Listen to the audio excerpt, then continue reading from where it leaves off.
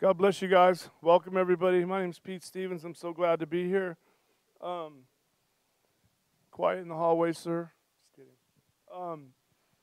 Welcome to the Arizona Deliverance Center. Welcome, YouTubers. We're still up and running strong. We're not going to be canceled out because we prayed a miracle and we believe it's not going to happen. So the YouTube channel will not be back down again in Jesus' name. And we're believing, we're trusting in God because He's good like that. Okay, so first I got a few deliverance or messages for you.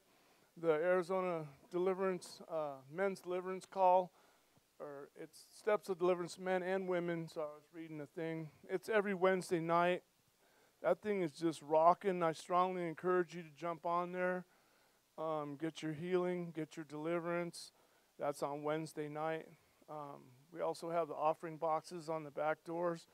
If you want to kick down, we appreciate that.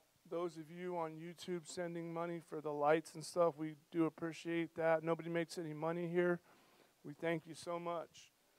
Also, on Julie's seminars on the 19th of November, come check that out. That'll be in here. I think at noon, right, Kelly?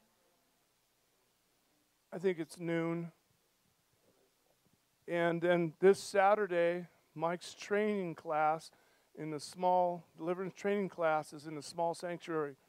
Come check that out so you can learn how to do deliverance and you can help people around you, because deliverance is the children's bread and it's the one thing we need to learn. We need to learn the Word of God. We need to learn how to pray. We need to learn how to cast out devils. It's important because they hinder us from walking in holiness. They ruin our lives. They come to kill, steal, and destroy. So Saturday, noon, small sanctuary. Come check it out. You're going to dig it. Mike's a great teacher. It's always fun. You can ask questions. Bring your notepads. So good to see all of you here. One more thing. I got a scripture here for us to encourage us just a little bit. It's in the book of Mark. I'm sure you guys have all heard it. Mark 16. I'm going to read it to you because this is what's going to go down tonight, okay? It's Mark 16. I'm going to read all the way through, okay? Mark 16, chapter 16, verse 16. It says, "Go into all the world, preach the gospel to every creature. He who believes and is baptized will be saved, but he who does not believe will be condemned." Okay, verse 17. "And these signs will follow those who believe." Okay? "In my name they will cast out demons. They will speak with new tongues. They will take up serpents, and if they drink anything deadly, it will by no means hurt them. They will lay hands on the sick, and they will recover." So these things are going to happen tonight because we believe. I know I believe. I know Rick believes. I know the ministry team believes. I know you guys believe. We all believe, right? Do we believe? Let's hear a big amen like we mean it. Amen. We believe.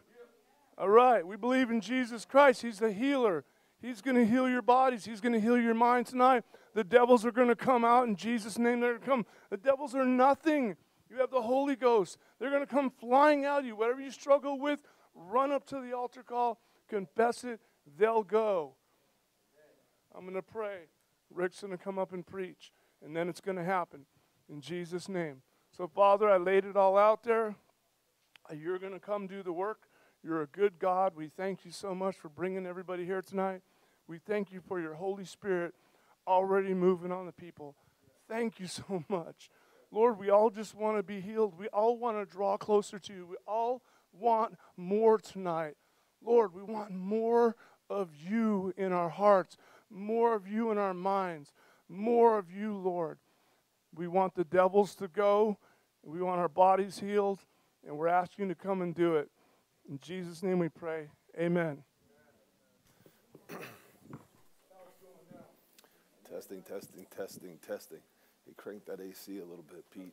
Testing, testing, testing. Is this on? I'm on? Excellent. Well, getting demons out isn't so hard. It's getting the people to keep your demons out is the hard part. That's where we struggle here. You don't understand. A demon is vicious. Demons are vicious. They owned people. They controlled people's lives. They control America. They control the world. And when they start being evicted, just like they mimic the kingdom of God, and God says, zeal for my house consumes me, they got some passion about their house. And it says when a demon comes out of a man, he's walking about dry places, can't find any rest. He says, I'll return to my house. He has some passion about his assignment. So these demons just come right back in. You can't get over on the devil. Are you kidding me? You can't get over on the devil. You got to walk right. You got to walk with Jesus Christ. You got to have power and authority. I'm going to explain it to you. You can't just have power. You got to have power and authority. This thing is getting strange. I don't understand. I went to this church trying to hear something. All they did was blast this music. I couldn't take it. I'm not that old. I'm 53 years old. They were just blasting it at us. Like, what are you trying to do? What are you going to get closer to God because you're blasting it like a rock concert? I couldn't even think. Dude, I started thinking, man, don't you understand? In the Bible, they didn't have any amplification systems. You were supposed to lift up a joyful noise. You were supposed to make some sounds of praise, not blast someone out for Jesus. I thought I was singing along, and then it kind of got quieter, and I had my hoarse voice. And I was like, I would have adjusted my voice if I could have heard my voice. You couldn't even hear yourself. I don't know. I want to just stick to the basics so you can make it. I'm going to stick to the basics so you can make it. You need Holy Spirit power, and you need authority. There's two separate things. You shall receive power when the Holy Spirit comes upon you. But Jesus shows you no servant's above his master. Once you get the power, you feel good when you get the power. You feel good, but the power has to be tested. You got to be tested. So the minute he received the Holy Spirit, he was driven out into the wilderness to be tempted 40 days and 40 nights by the devil. He was driven out by the Holy Spirit so that he could be tested. Then when he defeated the devil, was standing on the word of God in every accusation, every temptation, then he came back and the authority was in operation. You got the power when you have the Holy Spirit, but there's a difference between power and authority. Power is the ability to act and the capacity in doing and accomplish something. But the authority now, that's delegated. And you have to be smart now. I had to go over it. We don't have any authority. Does it make sense that you would have authority over demons in Washington? Would it make any sense that you would have authority over demons that are running pornography in Maricopa County when you can't even get your own life right? You can't even fulfill your calling as the disciples? You wouldn't have that type of authority. The people in Maricopa County want the porn. If you shut the porn down tonight, you'd have probably hundreds of rapes. These guys would just go into beast mode with their demons because they couldn't get their fill. They'd send them out on the street. You'd start popping up Jeffrey Dahmers everywhere because the people are crying out for sin. They want sin. So you have authority over your own body. You have authority over your children. You have authority over the church in which God gave you the ministry. Everything else we pray. Jesus said, my Father's house will be a house of prayer. He didn't say it'd be a house of prayer and a bunch of binding and loosing and commanding and using the authority. It doesn't say that. Jesus went up to the Mount of Olives. He went into prayer for hours, praying to the Father. The Lord takes care of these demons up there. They can only go so far. We know that with Job. He said, yeah, I seen Job, but I gave up on him. I couldn't get to him. You got a hedge of protection around him. And he says, hey, you take that hedge down, I'll get him to curse you to his face like everybody else I get my hands on. He said, okay, you just can't kill him. Don't touch his body first. Then it was, you can't kill him. So Satan and his principalities and powers God's going to control them and tell them how far they can go. Everybody would be a Jeffrey Dahmer making gay homosexual soup and eating them. I don't know, I guess you haven't watched the Netflix series. I don't advise you watching it either. I watched it in 1990 when it was happening. He was cutting up homosexual prostitutes and eating them. He was frying them up on his pan. Well, if there wasn't any restraints, the whole world would go into this lawlessness, and it's about to be pulled back. When the river Euphrates is dried up, these demons come up out of the Euphrates River. And we're dealing with what we're dealing with now. You better be a praying person.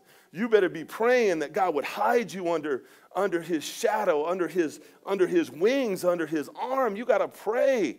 And then you got to use the power and the authority which he gives you over your life, over your children. I was able to get my daughter delivered first. She was 5. I was able to get my son delivered at 10 fast. But my son that was 14 was harder, because now he was already to the age of accountability now. He had to fight back on his own. I had to go over the Word of God. I had to keep going. It wasn't as easy. My 2 kids that got deliverance, they live a different life than my son. This, like, the devil got taken out and they weren't tempted. My daughter was 17 till she got a phone. She only had a phone that could text. She doesn't do social media. She's never been on a date. My one son's had one girlfriend. He's looking for a wife. I said, don't play around. Don't get involved with women because they look good, smell good, or funny, and it'll give you a boost to your ego, and all your boys will be impressed. Don't go down that road. It's a dead end and a waste of time. You see someone who loves God, you got to see it. And then you got to see them under temptation. You got to see them under some duress and know what's truly in them, and to see if they're willing to listen, because you're looking for a helpmate.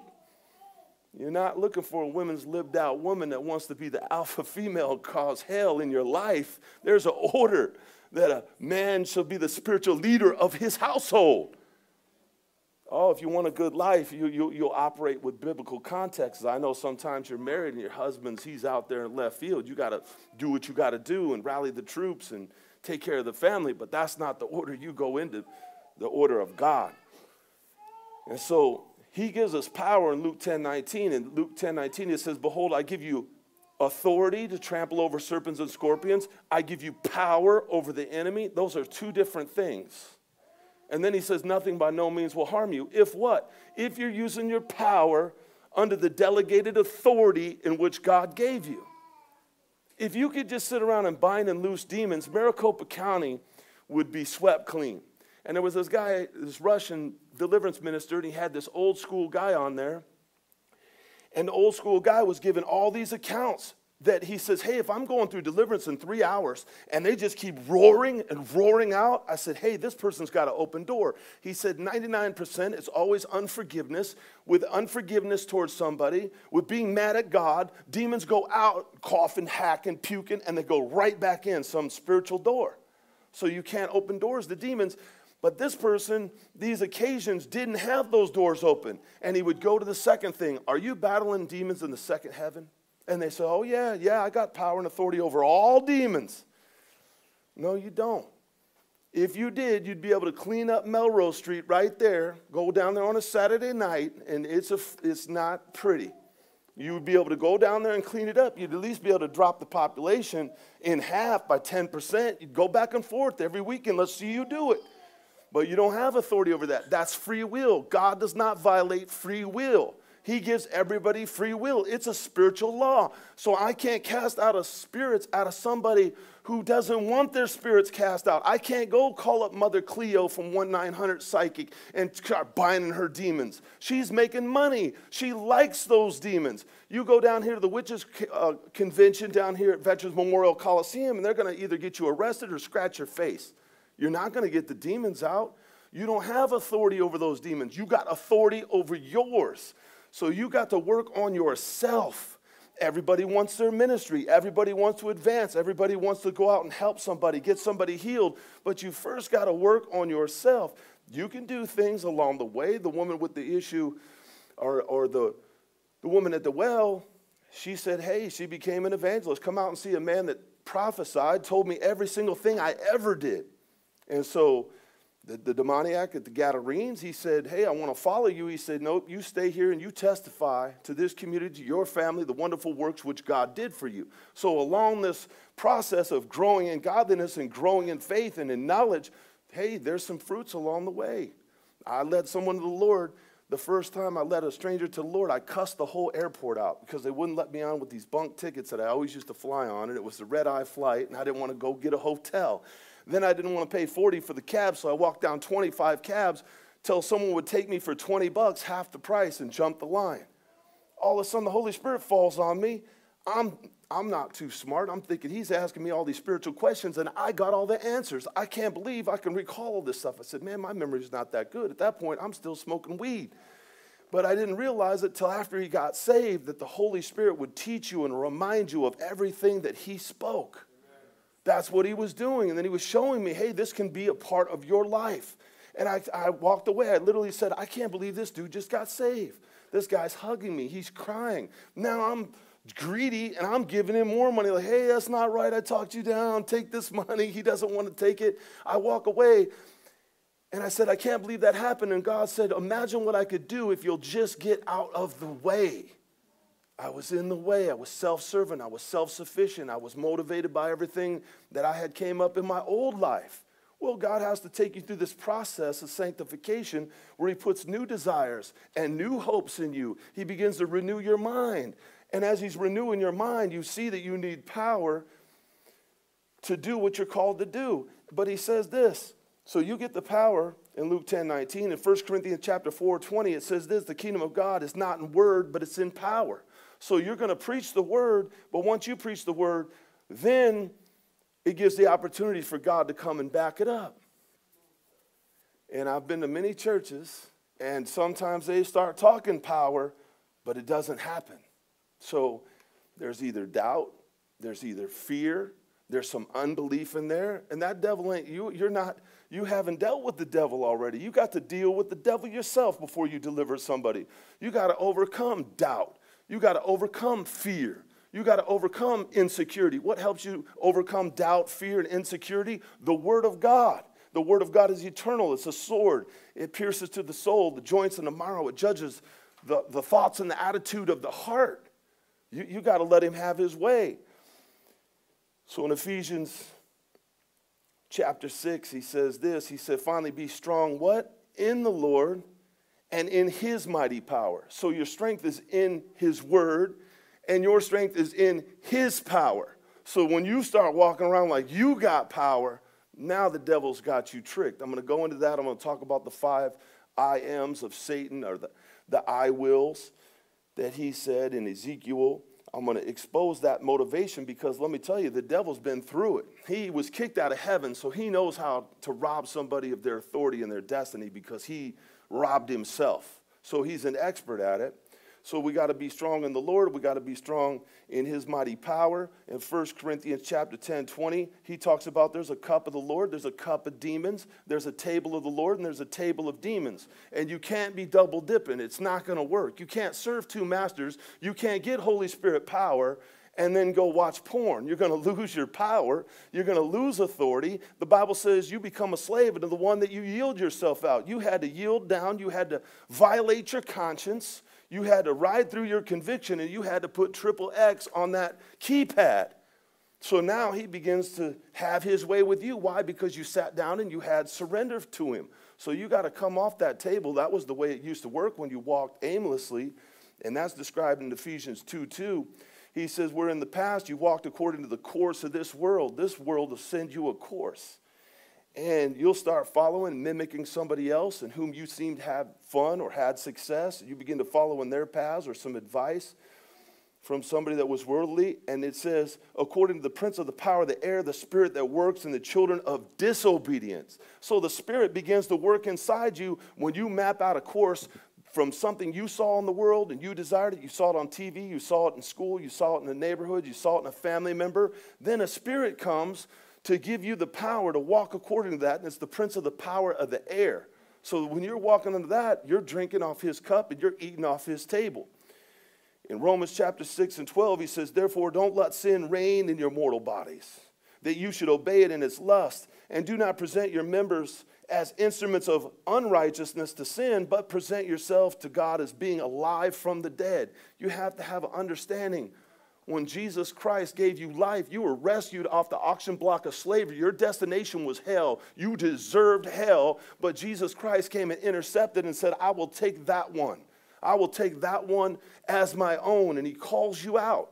And if you believe in your heart and confess with your mouth that Jesus Christ is the Lord, that he shed his blood on the cross, was dead, and resurrected on the third day, he said you will be saved. And so once you're saved, now your body is an instrument for God. What can I do for you? It's not about me trying to build this 401k. It's not about me trying to have 19 kids and counting. It's not about building bigger barns. It's not about glorifying myself. It's my body's an instrument. You gave me hands and feet. You gave me a mouth. And I'm to be joined together with the body of Christ. And it fits together where each one would encourage one another. Each one was to esteem each other better than himself. And when you get into the body of Christ and begin to go into operation, hey, you see God begin to move. He begins to give vision. He begins to speak through prophets. He begins to lay the course according to Scripture. Then when you begin to step out in faith on your own, then you begin to step out in faith as a church body, you begin to see miracles. But if you just go around doing things, it's not going to work. This guy called me. He's down in Mexico. He goes, hey, man, give me some scriptures. We went to this church, and they had this holy water. And they made this holy water, and they gave it out in these little vials, and they said, drink this water, and you're going to be healed. And I said, that ain't nowhere in Scripture. I said, the only thing in Scripture is there's a washing of the old man in the water, a symbology that your old man dies, and the new man comes up out of the water. The Bible says if any one of you is sick, he calls upon the elders. And the elders will pray a prayer of faith, and if they have sinned, their sins will be forgiven, and the prayer of faith will heal the sick. It says Jesus is by his stripes we are healed. It doesn't say anything about no holy water. And when I'm telling him, there's a phone cut out like 6 times because his wife was believing this stuff. What's happening? The church is beginning to make merchandise out of people. Why in the world would a guy want to dance around and spin like the Commodores? Why would someone scream with their voice? You know, it was a good sounding voice. Why would you want to do that to draw people to Jesus Christ? I was like, wow, are they confused with some kind of scriptures? The Bible says he inhabits the praises of his people. When David played the harp, I mean, that thing's got to be pretty calm sounding. He comes down and inhabits and fills this house because it's a place of worship. It's so powerful that Saul's demons have to leave. I said, what do you think, you're going to drive these demons out with loud noises? God is the author of perfection, not confusion. What is this confusion? When did the worshipers need to be dancers? It's not like a dance. You know, I've seen jailbirds do some dancing for God. And it's like they knew they were going to hell. And it's not a pretty dance. And it always ends with someone crying down. Not a little two-step you worked on the Wednesday night band night. That's not going to get anybody healed. That's not going to get anybody delivered. That's not going to usher me into the kingdom of heaven. And then the guest speaker couldn't make it. Hour and a half, it was a dud. They talked about deliverance. I didn't see one person get delivered.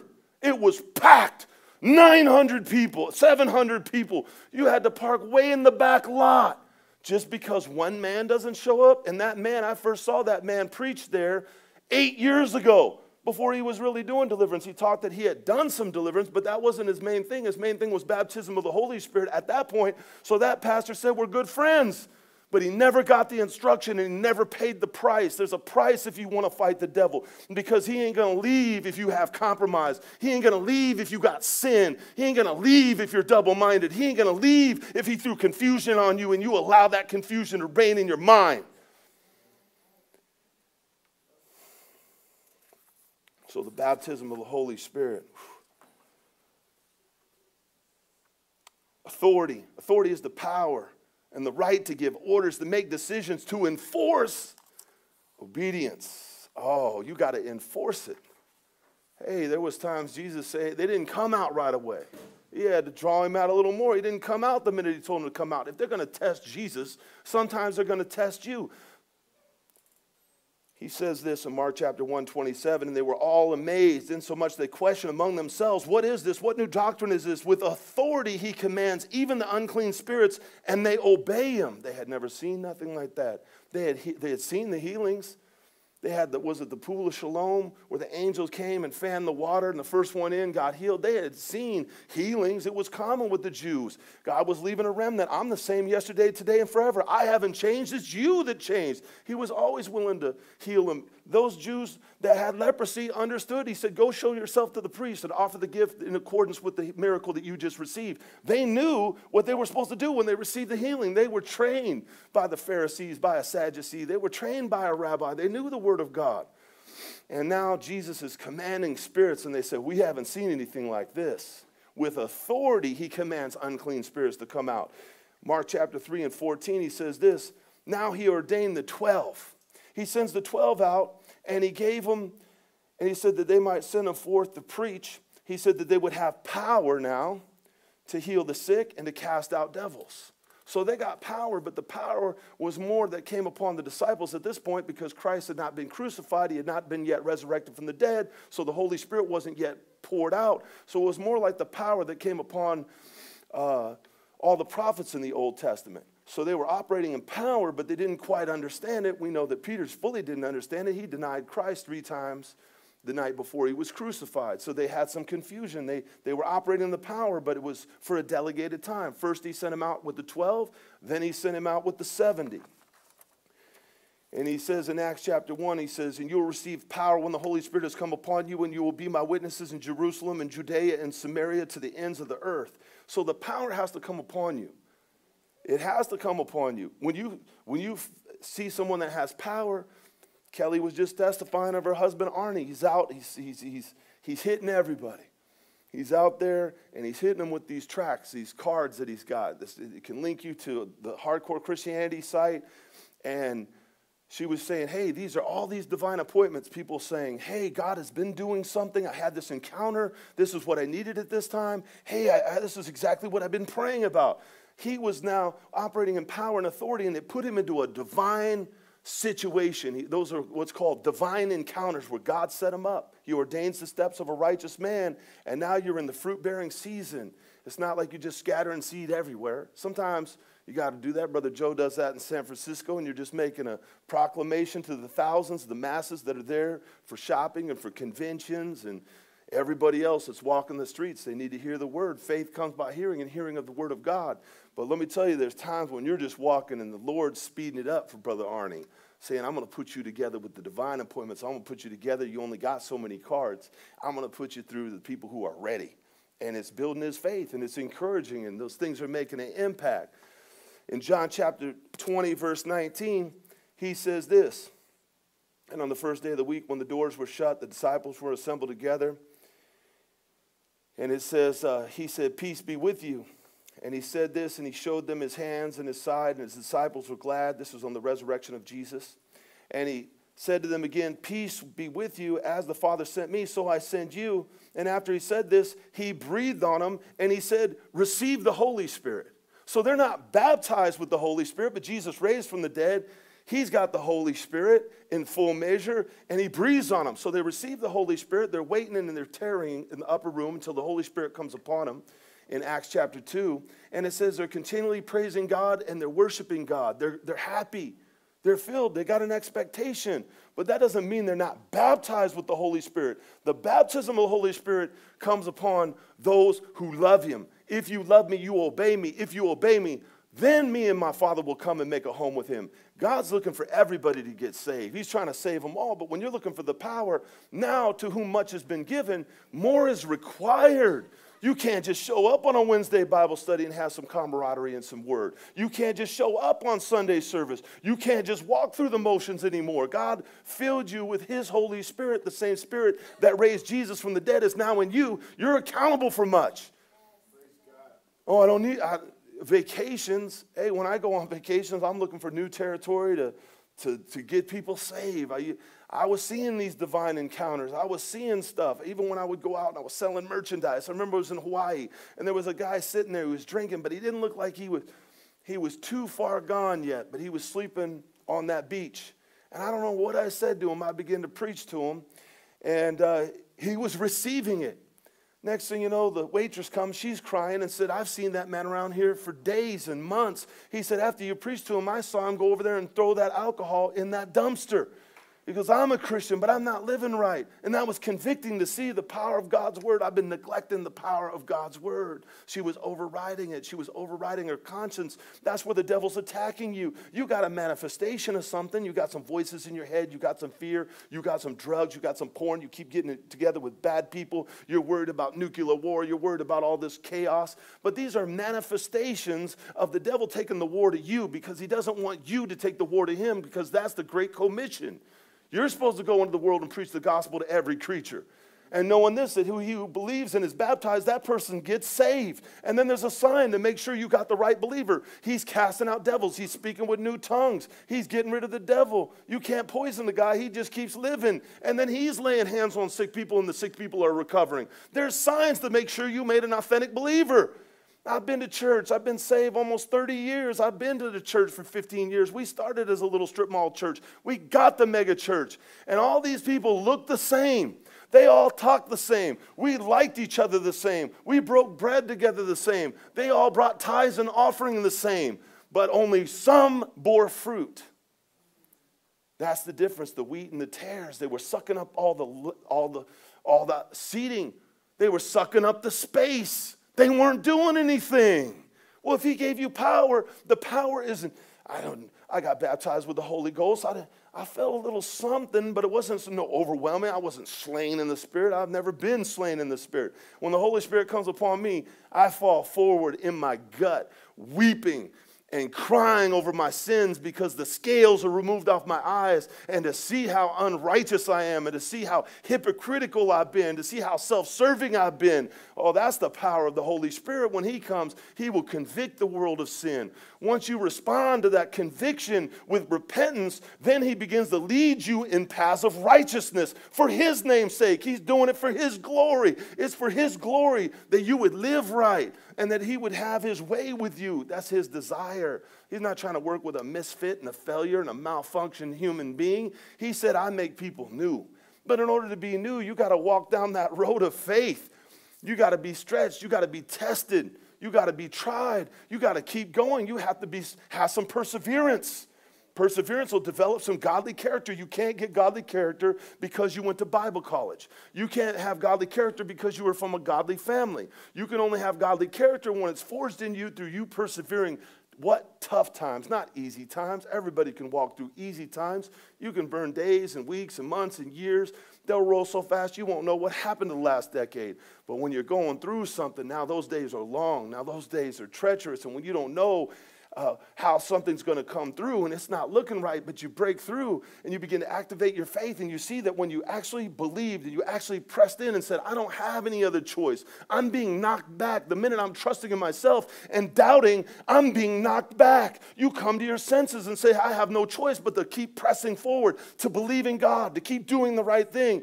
Then you get some godly character. Oh, a lot of people are hopeless. They're hopeless because they don't have any character. They don't have any character because they didn't have any perseverance. But when you get godly hope, he says the disappointment's over. You can't disappoint me. You literally couldn't disappoint me.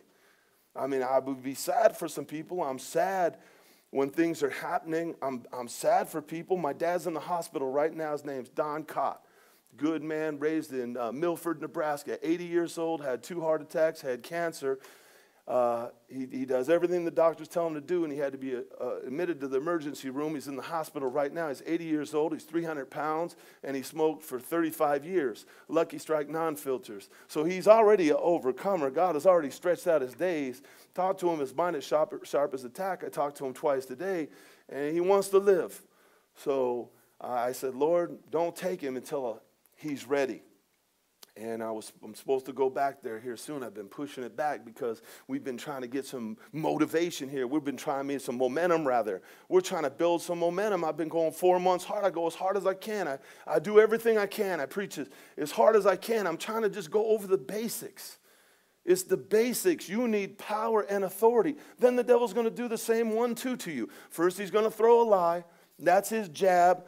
And if that jab connects, a boxer does not throw the right hand until the jab connects.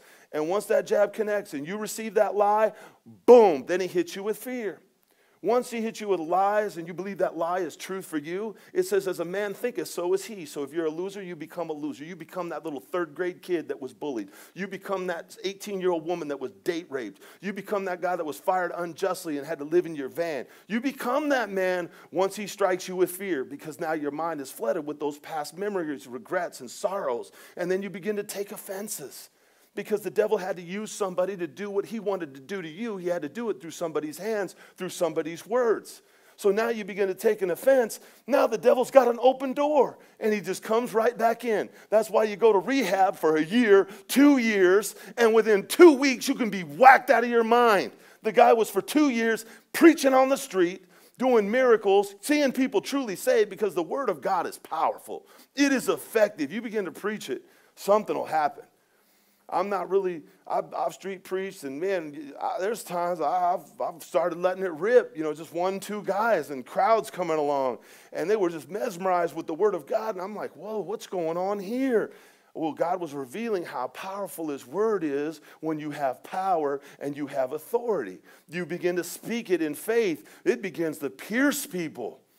It begins to pierce people. My expertise, though, is going around other preachers who are preaching up on the box, and when the people start arguing and getting mad, then I say, hey, you're wrestling with God. You're not wrestling with that man. You're wrestling with truth that's trying to penetrate your heart. God is for you. He's not against you. He's trying to help you right now. That's why you're wrestling, because your flesh was crying out to be served. You thought you were going to put 12 drinks in you, and you were praying you might meet some promiscuous female to do what you desire to do with your flesh. And this is interrupting your thoughts and your attitudes. It's judging you now. And so you're wrestling to see, do you want to continue in this life? Oh, you want to get out and see something? Go follow Joe around. He'll show you. You ain't got no ministry? Follow him around. You ain't got no ministry? I'll take you to Walmart and buy you a $20 cooler and your first case of water. Go put ice on it and go walk around these bus stops. If you're a woman, don't go unless you have a man with you. That's not your job to go out there in the streets. But if you're a man, you get out there and you go during the bus when there's no room under the shade and the sun's beating on their face, and you go, hey, can I give anyone a water?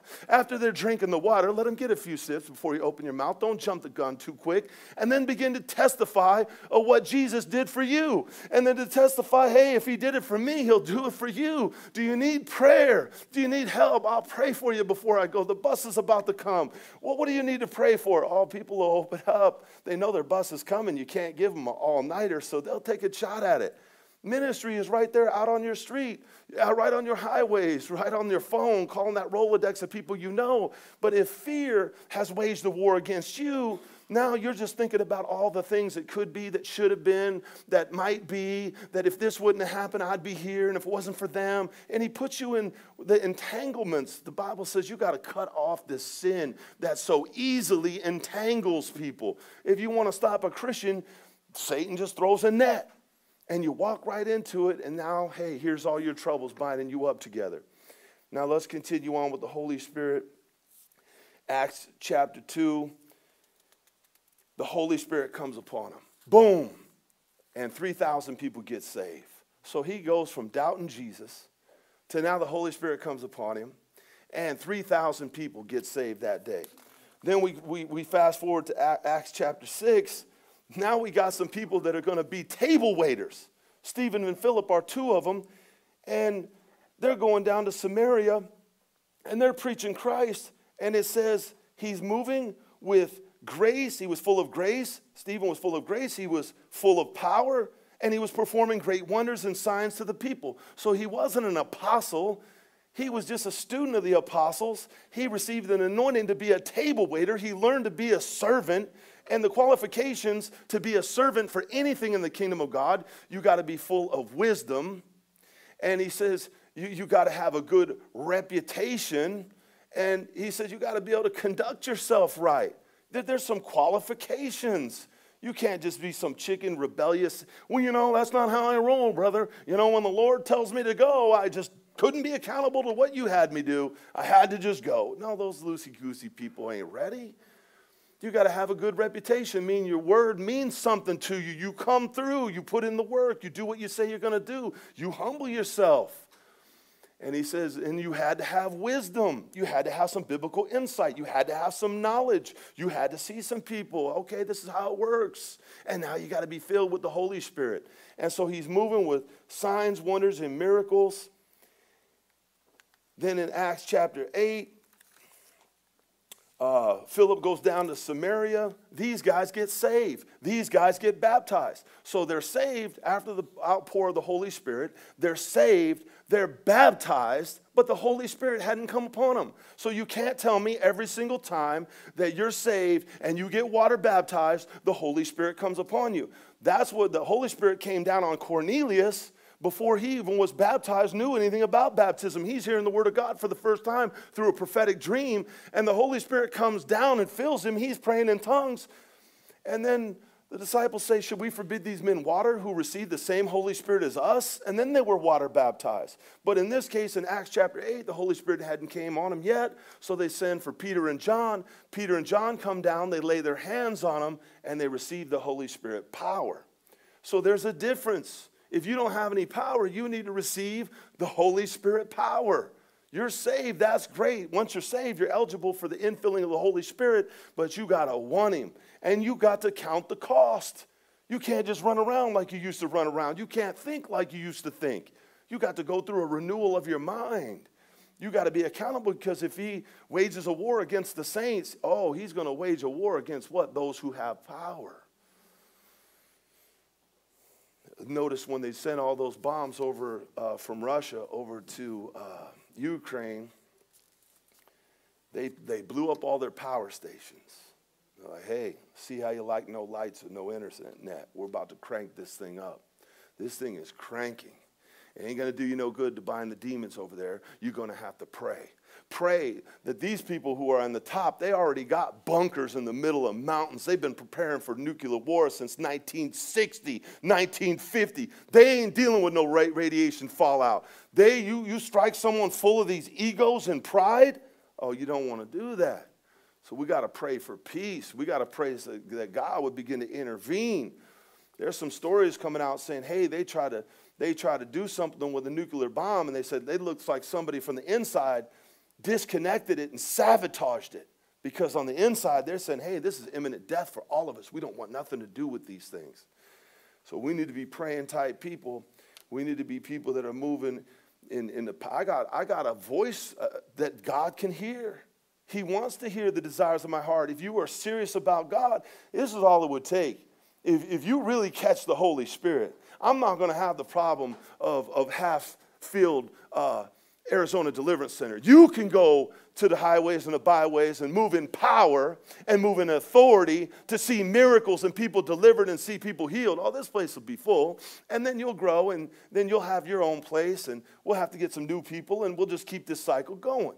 And you'll start your little offshoot of your ministry on wherever God's called you to do it. Maybe it's here, maybe it's somewhere else, but you're supposed to rise up. This word moves fast. They went from table waiting to boom, in the same chapter, moving with signs, wonders, and miracle power. Acts chapter 10. It says the circumcised believers who had come with Peter were astounded. Oh, we already talked about that. That's where the Holy Spirit was poured out upon the Gentiles. Acts chapter 19. Now Paul is in the upper room. He comes to Ephesus.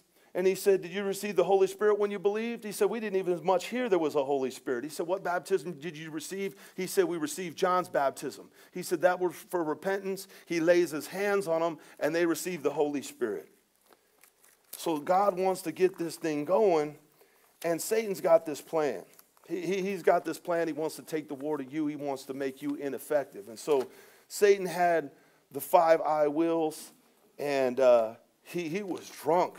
Man, he was off his rocker with delusions. And he begins to say what he's going to do. He begins to say, hey, you know what? I'm going to occupy heaven. I'm going to go up there. And then he goes a little further. He goes, you know what? I'm going to be the one exercising authority in heaven.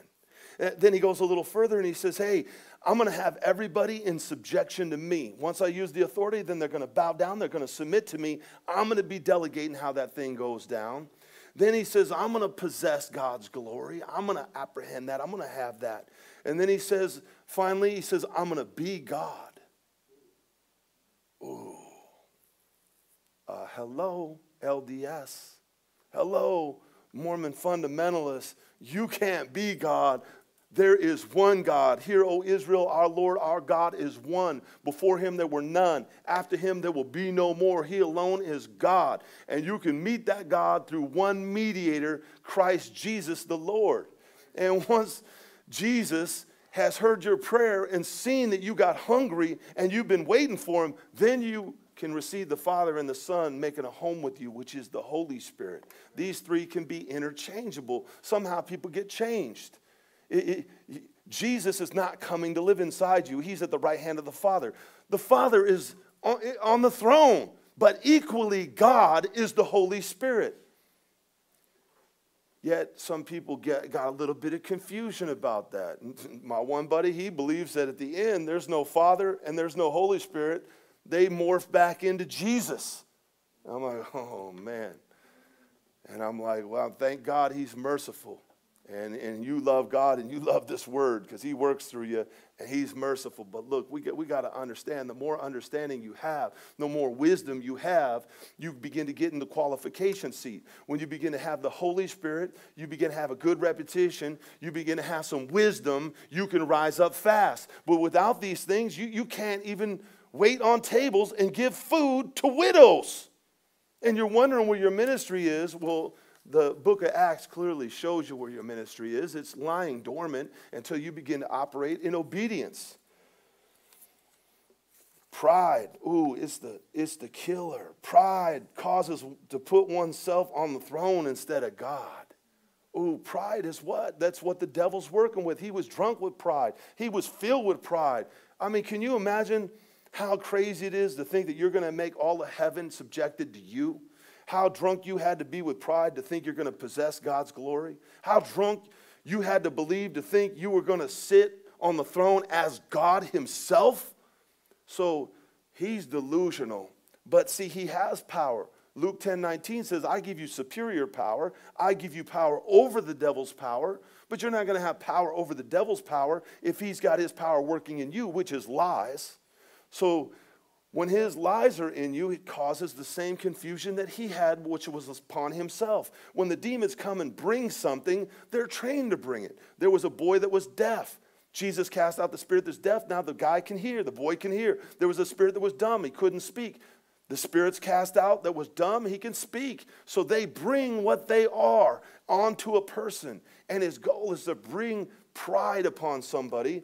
And then pride, you begin to put yourself on the throne. Then pride causes you not to own your sin.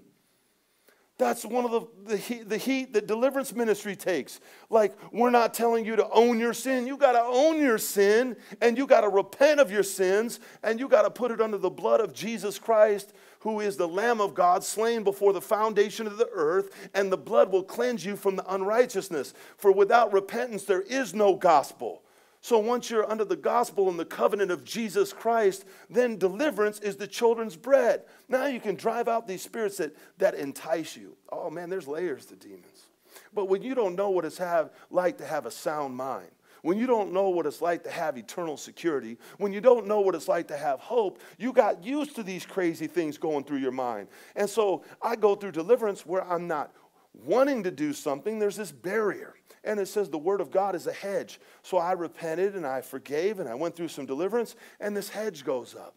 So there's like a distance, like I have a correlation. Hey, I went through some deliverance. That stuff caused me a lot of depression. It caused me financial losing crazy money. It caused me anger. I'm not going there. There's this hedge. But I still had levels of demons because I thought it was just your sin nature. You get around too many Calvinists and, oh, what a wretched man I am. What a worm sinner I am. The Bible says, now that's how you were. And I understand that he who says he has no sin makes God a liar. We got some sins. There's sins of omission. There's the sins of commission. There's things sometimes you do, you know you shouldn't do it. Sometimes you do things. You don't do things, and you were mandated by the word to do them, and you don't do them. So there's those sins.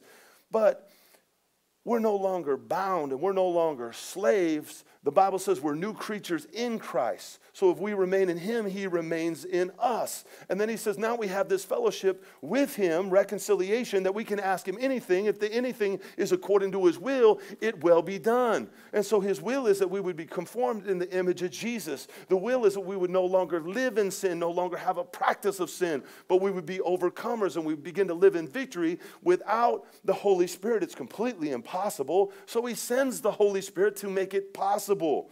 So pride then keeps you from apologizing to those we've offended. That's pride. Satan came up with that. It was so powerful that when Satan entered Judas, he came right into him. Once he put his bowl, they said, hey, which one of us is going to betray you? It can't be me. It can't be me. I said, I'll tell you who it is. It's the one that dips his bread into the bowl with me at this time. And his hand went. I mean, that's probably what you call a manifestation. And he says, okay, now you go do quickly what you've already conspired to do.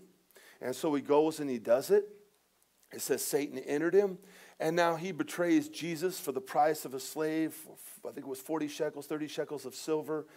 And now when Jesus is crucified, in his delusional mind, Jesus got out of every trouble. Every time they tried to throw him off a cliff, every time they tried to get him in the synagogues, he just walked out right in the middle of them. You couldn't touch him. He knew it. He had seen it. But this time, he's crucified. Now he's dead. Now he's in the tomb. And he comes to the realization and he throws the money back to the Jews. He said, look, I betrayed innocent blood. He says, hey, don't put that on us. Don't put that on us.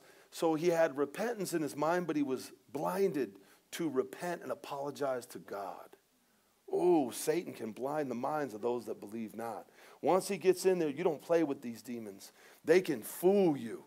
They can fool you. Well, a Christian filled with the Holy Spirit who thinks they could do drugs, I've met them. Popping, smoking, doing. Are you kidding me? The Bible says, can someone throw hot coals into the lap and not suffer the consequences of the burns? A man shall reap what he has sown. If you sow into the flesh, that means you do what you want to do. You're going to reap corruption. If you live according to the Spirit, you'll reap life and life eternal. So we got to apologize to people that we offended. Oh, I had so much pride. I was talking about it today as my dad. I said, man, my brother got married, and I really didn't talk too much to his wife's family. And I went to like a village inn, and they were sitting down, and he had a brother that was in my class in high school, but I never knew who he was. I knew his name or something. And so my brother's mother and father-in-law and two brother-in-laws are sitting there, and they're, hey, and I just waved to him and sat down. My brother, who's younger, gets up, shakes their hand, talks to him for 5 minutes or so. I said, oh, I was saved. What a prideful person. What a prideful person I was. Oh, you get drunk with pride. Pride, I was just reminiscent of what pride used to do to me. Boy, it's embarrassing. I'm kind of a smiler person. I have a hard time smiling at men, but sometimes at the grocery store, if women are smiling, I smile. I'm kind of happy. And a couple women were smiling at me, and the Lord gave me a wake-up call, saying, remember when you were so prideful when a woman would smile at you? You used to think they liked you sexually.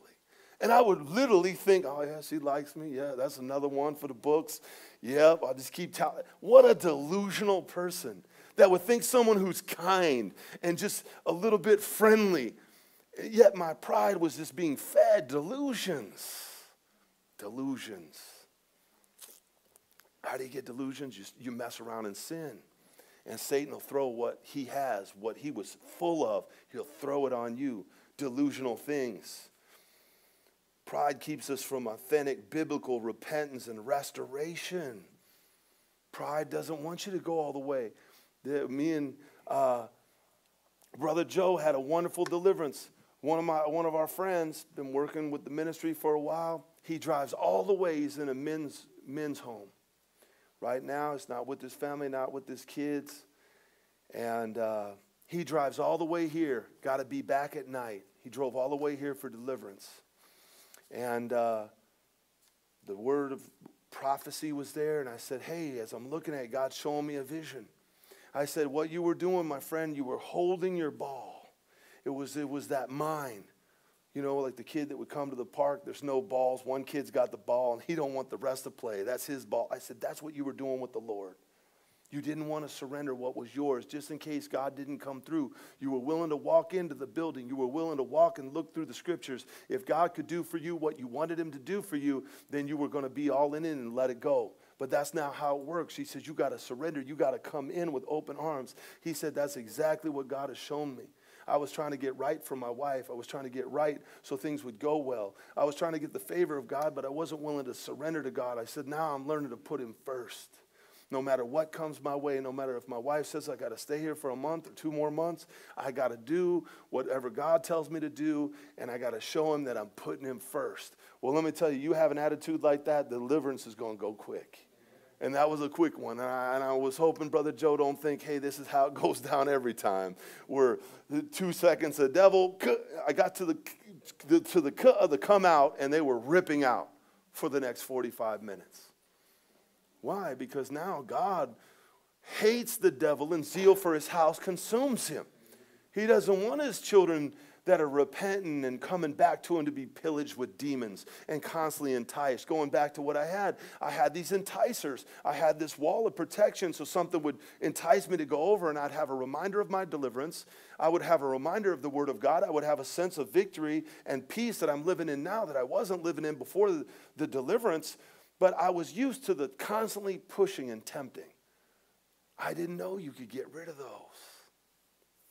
When he comes now, it's like a flaming arrow. You can see it a long ways away, just like those rides that are down there at the Veterans Memorial Coliseum for the State Fair. You can see those things a mile away.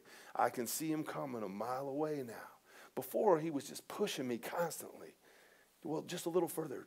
Oh, it's okay. Is that really sin? Is it? Well, I don't know. He was constantly pushing. Now you can get rid of those. But you got to renew your mind. That takes renewing your mind. That takes now understanding that, look, I'm not supposed to be suffering with sin. There's not supposed to be a desire in me to want to rebel against God and to do something that would harm him.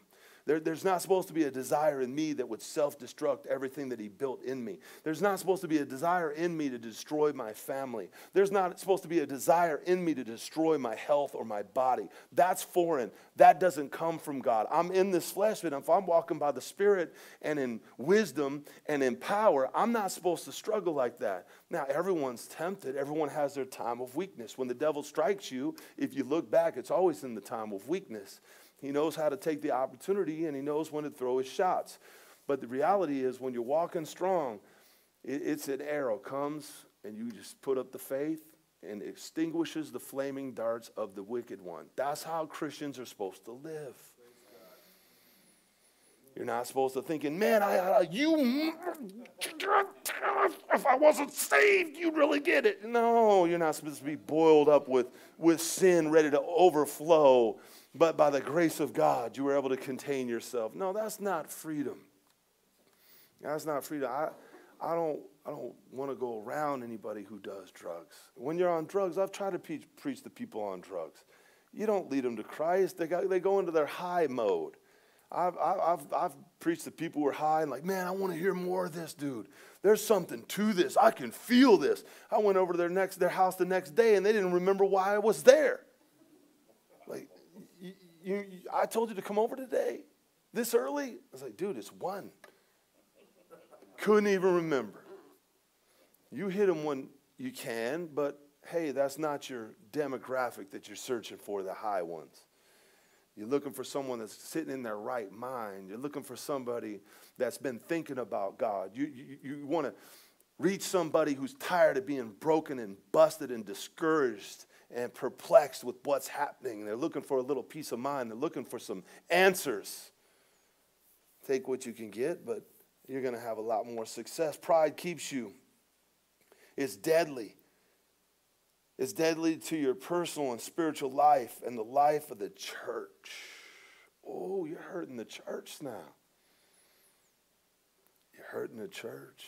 It's more than you. You're accountable. You're accountable to the body of Christ. God's called you to assemble with the saints. He told you to surround yourself with a cloud of great witnesses. You're supposed to bring your gift. Your gift is supposed to be able to do something for the body of Christ. It's supposed to be able to build somebody up according to their needs.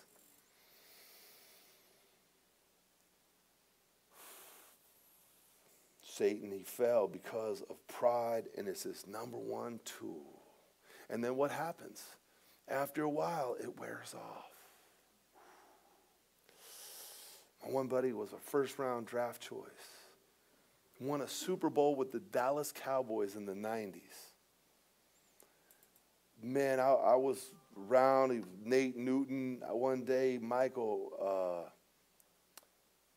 Irvin, all these guys, Charles Hayes, pride like you can't believe. It tried to rub off on me. I looked, at that point, I was the size of those guys. We're in the Cowboy Cafe that was owned by one of the Tony Dorsett. And next thing you know, people are kind of looking, wanting to know. I'm like, oh, this ain't me. I just got out of my car praying. I just got out of my car. I was here for business. I wasn't here for hanging out. I was listening to some cassette tapes, man. I was filled with the Spirit. That wasn't a place for me. No, the hedge of protection was going up, but it wasn't up for those guys. They were being flooded. I go over to my friend's house probably 6 years ago now, and all these trophies, all these game balls, all this, and he says, what kind of life is this that you peak at 24 and the rest of your life is downhill? I'm like, dude, you're in good shape. I mean, the dude looked like he was still in his 30s, and he was in his 40s. I was like, you got superior genetics. I mean, you got a house. It's paid. Well, it's not the big house you had in Irving, Texas. He couldn't see his blessings. He couldn't see him. Why? Because once pride builds you up far enough, then he pulls the rug out from underneath you. Oh. A lot of people had it. You know how many people fall in the jails to say, you don't understand, I had a successful business. I had 23 guys working under me. I had a roofing company. When there's roof damage, you just charge as much as the insurance company will pay. People don't care. It's an insurance claim. And I had all the credit. I had net 90 on all my distributors. I got paid from the insurance company in 90 days. It was like I had everything, but there was something in me saying you want more. I couldn't see my blessings of my family, of my kids. I couldn't see the blessings of this business. I took it all for granted. I had more money than I knew what to do with. And so I started serving myself. I started drinking. Then I started doing drugs. Then I started sleeping with women. And once I started that, that's how I ended up here, an addict. Oh, what happened? The devil sometimes he'll build you up on falsehoods, on lies, on delusions. And he will get you believing it. Oh, it goes on and on. It goes on and on. I've seen the craziest things, the guys falling like you can't believe. I've seen so many people in the jails. You just think in your mind that it's a bunch of South Phoenix West Side dudes in there that were gangbanging and kicking up dust. No, in the jails, you got everybody. When anybody that's drinking that had three drinks, 4 drinks, that's a DUI. They're going to send you for 3 days. The second time, they're going to send you for 30 to 60 days. If you grabbed your wife's arm, if it was mutual, just slow down, crazy woman, or something, there's a bruise, you're going to jail. You're going to spend a week. There's people with mortgage fraud. When that mortgage debacle came through, there was tons of mortgage brokers in there. And I seen these guys, finally their eyes open. Well, sometimes it's demonic that their eyes get open because Satan's just ripping the rug out. And so you're trying to preach life to them, and they can see what they did to themselves. They can see the repercussion to their sins. They can finally see what they were doing to their family. They can finally see what they were doing to their body, but they're falling, and they're spiraling down so far that sometimes you can't even reach them because they're losing hope. They said, I can't get it all back. My wife's filed for divorce. I lost all my accounts. I burned all the distributors. No one's going to trust me. I burned all these good workers. My name's mud. I can't do these things, and I'm too old to get back on a roof to do what I used to do when I was 25 years old. And I say, hey, there's other careers. What do you mean? Hey, you can have, they can't hear anymore. And sometimes they only come to church 1 or 2 times, and they're done. These are people that The word of God was sowed in their hearts. They had encounters with Jesus. I've met people that couldn't even remember that they were born again and walked with Jesus for 3 or 4 years. They could not even remember the encounter until they tried to kill themselves in solitary confinement. And God had to come and speak to them audibly and remind them. He had to do something supernatural and bring back the word of God in remembrance, because Satan is able to steal the word of God out of your heart. He's able to steal your testimony. He's able to steal your dreams. He's able to steal your hopes. He's able to steal your children from you. He's able to steal anything from you, even your own salvation. How can you lose your salvation? Look, you can give anything up. You could sell your kidneys, drive over to, if you're under 25, they'll probably buy them over in China. You can sell them both. You lose both, you're dead. They don't care. They'll take them. How much you want for them? You can sell anything. You can sell out anything you want, and he knows how to do it because he himself sold out. He had a position in heaven. He had delegated authority. He had incredible beauty. He had all these attributes that were given to him, yet it wasn't enough. And so you got to understand the infection of Satan if you want to get delivered. You got to have some revelation. You can't just say, oh, we're going to try deliverance. Try deliverance. You need to try Jesus Christ. And you need to get close to him. And you need to have a little bit of love for him. You got to have a little bit of sorrow, what you drug him through, what you did to him, what you did with his gifting, what you did with his word, what you did with those talents that he gave you. There's got to be a little bit of remorse. Otherwise, how could you really get delivered? Because that's what he wants you to do. If you don't do what you're called to do, he's going to get you. He has his way with the idle minds. Your mind goes into idle. It goes into idolatry. It goes into nothingness. You can have an idle mind and be busy all day long with your work and all your chores and all your hobbies, but you can still have a spiritual idle mind. You're not understanding the scripture. You have to have your mind fixed on the things above and not the things below. You have to have your mind on Christ and the calling that the most important things are souls. When I guarantee you, the first few times I led people to Jesus, it was nothing eloquent.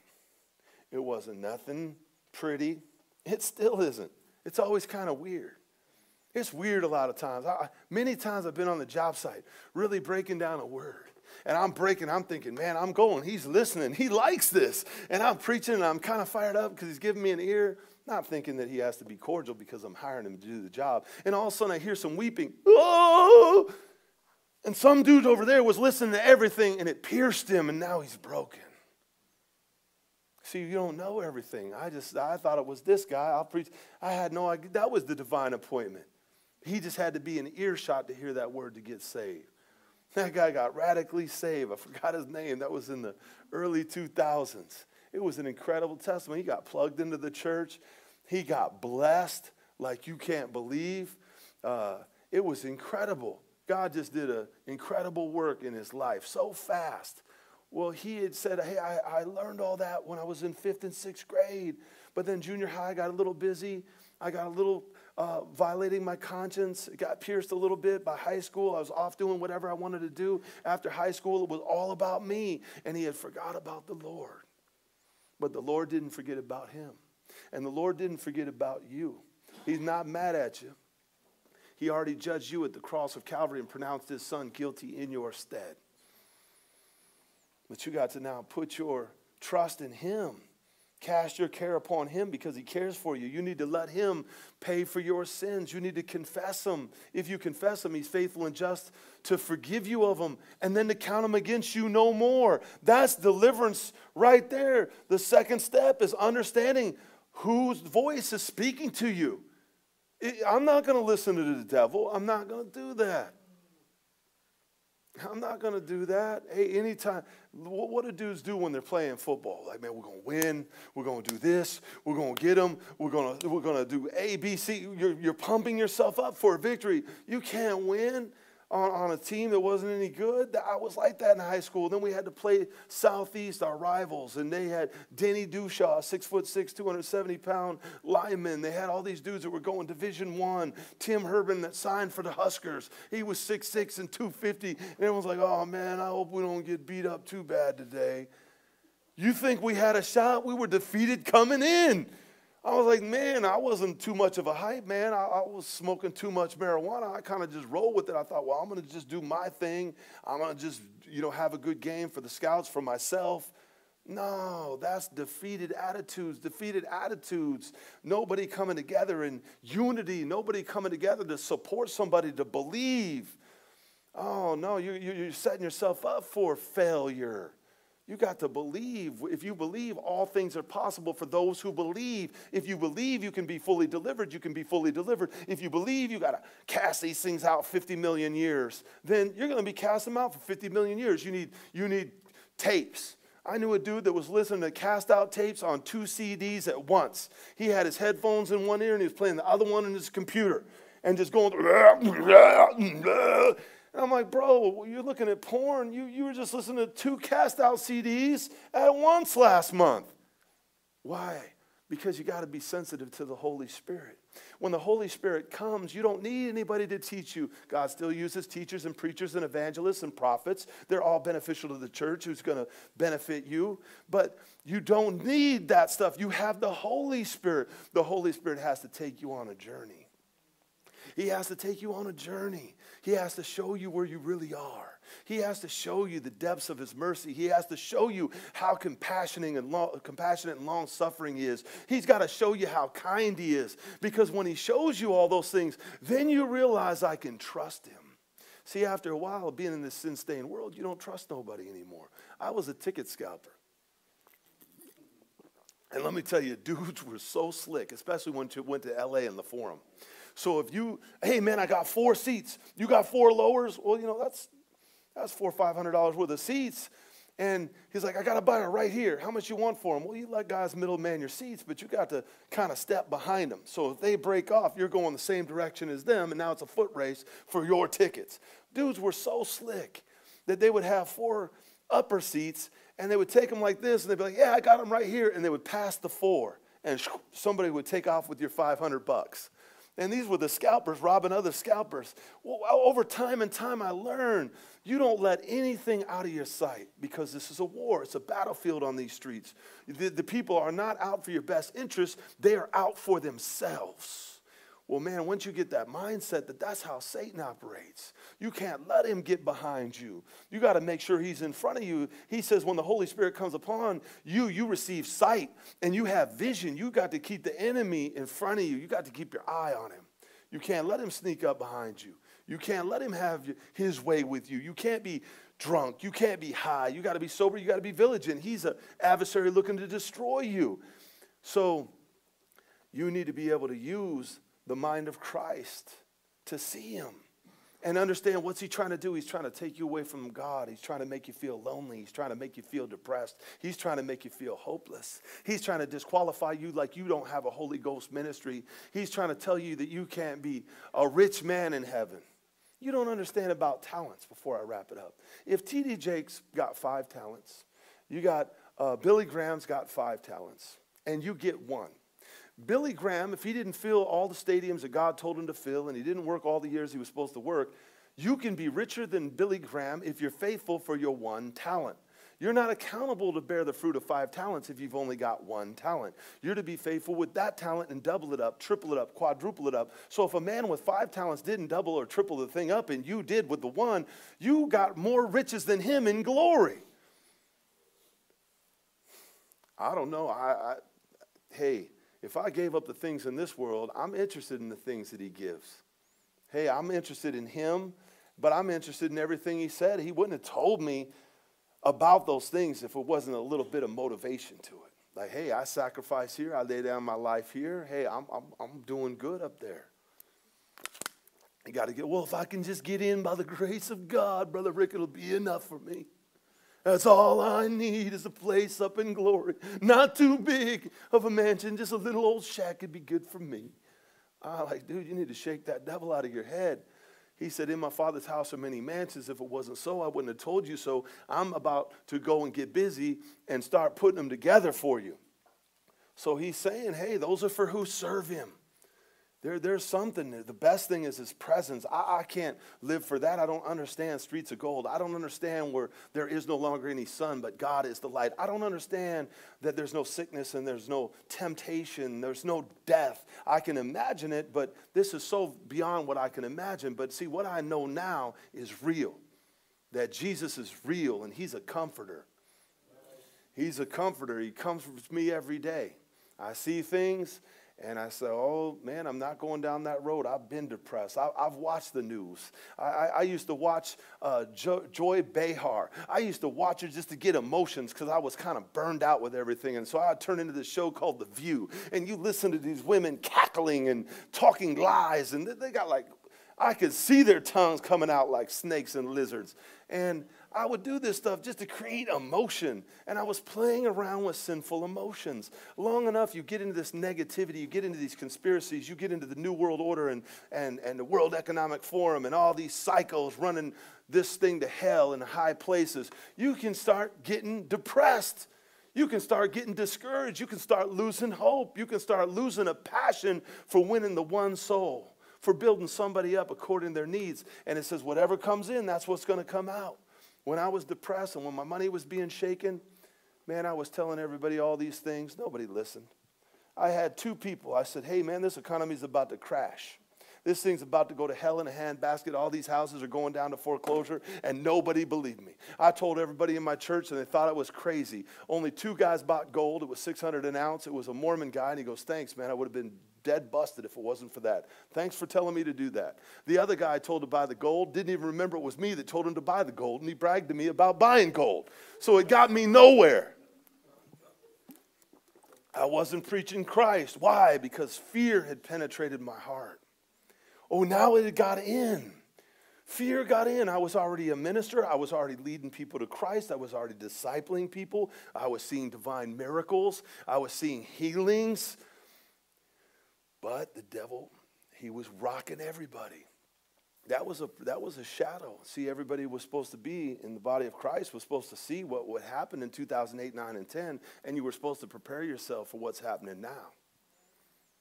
You weren't supposed to go buy that big house and keep upping yourself and your big things, because now those big things are going to have to be traded for some food, because it's going to get real expensive. And I'm not worried about it, because my Father owns a cattle on 1,000 hills. All the gold is his. All the silver is his. He'll lay up the riches for the wicked, for the righteous people. He's going to take care of us. He never seen the children of God forsaken. Those ain't nobody begging for bread that's a spirit-filled child of God. They ain't got to do it. They can stand on a corner. They can walk around, and somebody's going to bump into you and go, I don't know who you are or what's going on, but something's telling me, I don't even know what this is, to give you this money, to write this check to you, because God owns it all. If you're walking by faith, faith opens the doors to the supernatural miracle-working power of God, and you don't fall into statistics. You don't fall into categories. You're a peculiar people, a royal priesthood. You're people that are set apart by God himself for his own special purposes. You ain't got to worry about the money. You ain't got to worry about what you're going to eat. You ain't got to worry about your clothes. So fear, we can't play with it. Pride, we can't play with it. And hey, if you get rid of those things, then the manifestations get chopped off. Remember he said, hey, I'm the vine, you're the branches. Every branch of me that doesn't bear fruit, we cut it off. Everyone that's bearing some fruit, I got to prune it up so it'll bear even more fruit. He's got to go through a process of cutting some stuff off.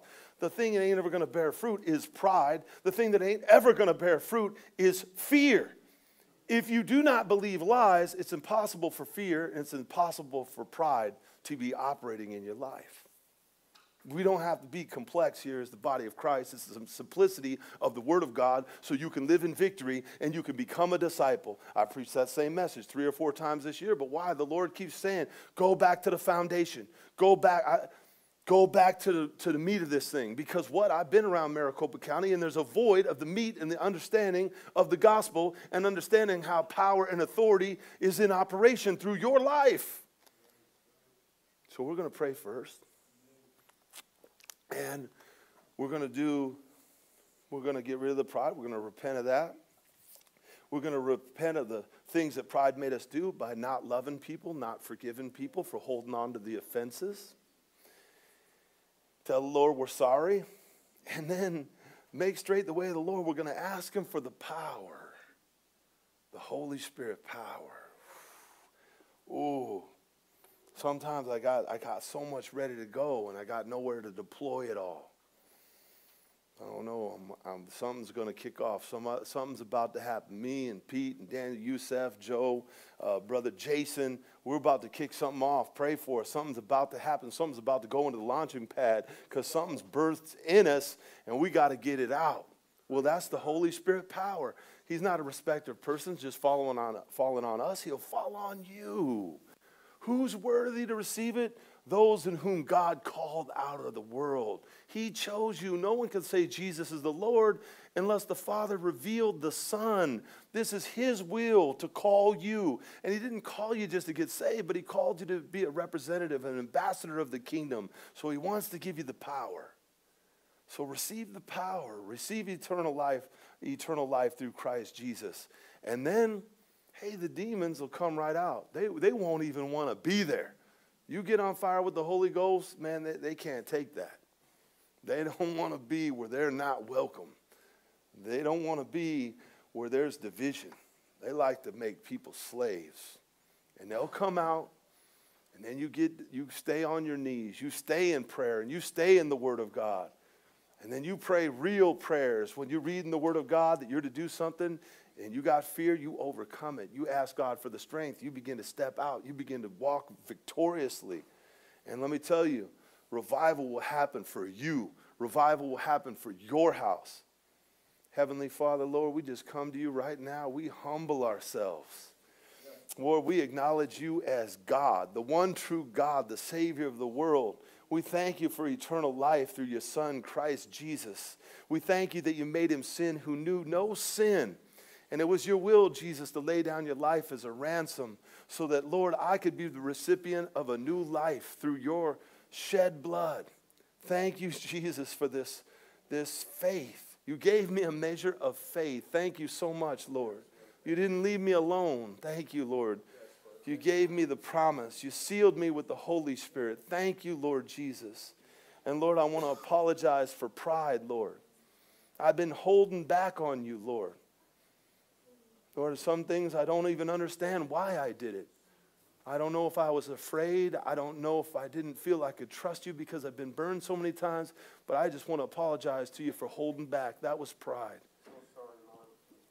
I want to tell you that I'm sorry for the way that I treated people when I knew that I was to apologize.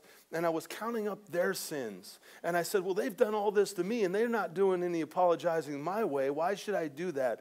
Lord, I want to apologize. That was sin and rebellion. What I was supposed to do was not determine on what they did to me or what they were willing to do for me. It was what you commanded me to do. So I repent of bitterness and anger towards other people. And I ask you to forgive me, Lord. Forgive me, Lord, for the way I treated people. I hurt your people, Lord. Forgive me the way I've treated my family, Lord. Forgive me the way that I neglected the church. I was called to be a member of the church of God. I was supposed to help people in the church, build them up, bless them. I was supposed to be using my gift. Lord, please forgive me of being idle with the Holy Spirit power.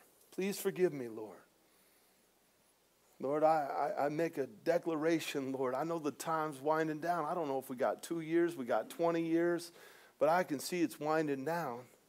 And I don't want to be caught. I don't want you to come like a thief in the night and bring a surprise upon me, Lord. I want to be living right. I want to be living in faith. So I make this commitment, Lord, to spend time with you and to put you first. I'm tired of putting you second, Lord. That thing don't work. I'm putting you first, Lord. In Jesus' name, I thank you. I can do it. Heavenly Father, Lord, I'm praying for those people that they've been born again, but they can't recount a time when Holy Spirit power came upon them. There's some streamers, there's some people watching this video, and you can't recount a time when the Holy Spirit came upon you. Heavenly Father, if that's you, just stretch out your hands. Lord, that's me. I need to be filled with the Holy Spirit. Lord, I need to receive power of the Holy Spirit to live in victory, to live a life that you called me to live, Lord, to preach your word and to love the unlovable, to work in the authority in which you've delegated to me, Lord, to work in power, to see you heal people through my hands, to see people saved from the wrath to come. Thank you for filling me right now with the Holy Spirit and power. I receive it right now by faith in the name of Jesus Christ. Hallelujah. Hallelujah. We thank you, Jesus. We thank you, Lord. Now, I thank you, Lord. Now it's time to go into the deliverance. I bless everybody that's going home. But, Lord, I'm praying for the people that are coming down to be delivered. I'm praying that they would come with an expectation, that they would come in faith. And I pray, Lord, that you would move swiftly and powerfully, Lord, to deliver them from the oppressor, to deliver them from the enticer, to break the chains off them, to deliver them from the lies that have been infiltrated into their mind through Satan. I thank you that you're going to do it and be glorified in Jesus' name. And if that's you, come on down, line up in between where this black mat is and this carpet, and ministry team's going to come forward. And in a couple minutes, we're going to pray for you.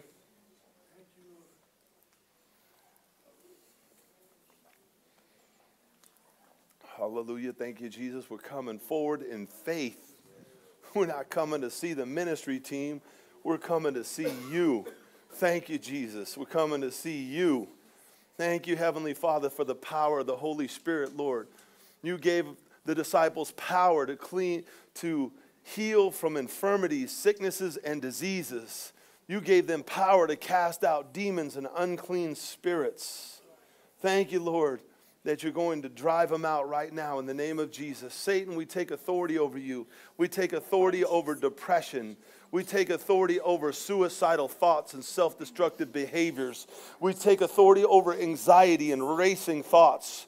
I bind all your power, every power that you wedged yourself in through hurts and wounds. I bind your power in the name of Jesus. All the loneliness, all the spiritual loneliness, I bind it in the name of Jesus. I command you, you're going to come out right now. Every false spirit that came upon the people, the false spirit and lies, I bind you in the name of Jesus. You're not going to hide in this body. You're not going to hide in that man's brain in Jesus' name. You're not going to hide. I declare you bound in Jesus' name. You're not going to hide. I declare Bishop blessed. I declare Jason blessed right now. I command all the anger and resentment, this generational curse that came down from Jason's forefathers that tried to get this son and this father in division.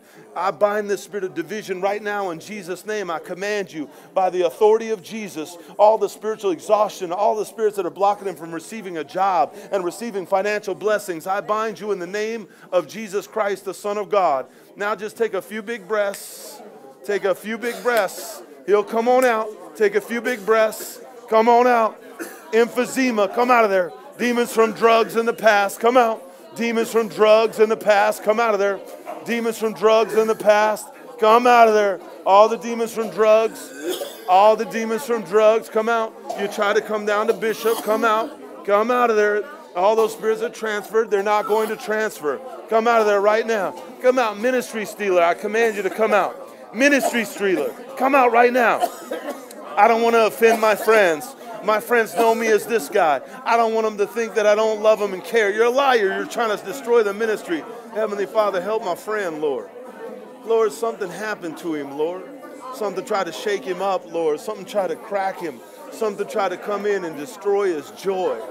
They try to destroy his hopes and his dreams, Lord. I pray that you would come and touch him right now in the mighty name of Jesus. Thank you for the second chance of mercy. Thank you for the second chance at mercy. Thank you for the second chance to get his mind back. Lord, I just petition you and ask you to have mercy on this man. If it was him who sinned or his fathers who sinned in preceding generations, I'm asking you to forgive them, Lord. Let the blood of Jesus be applied to him so he could get his mind back, that he wouldn't go in where the doctor told him he was going. In Jesus' name.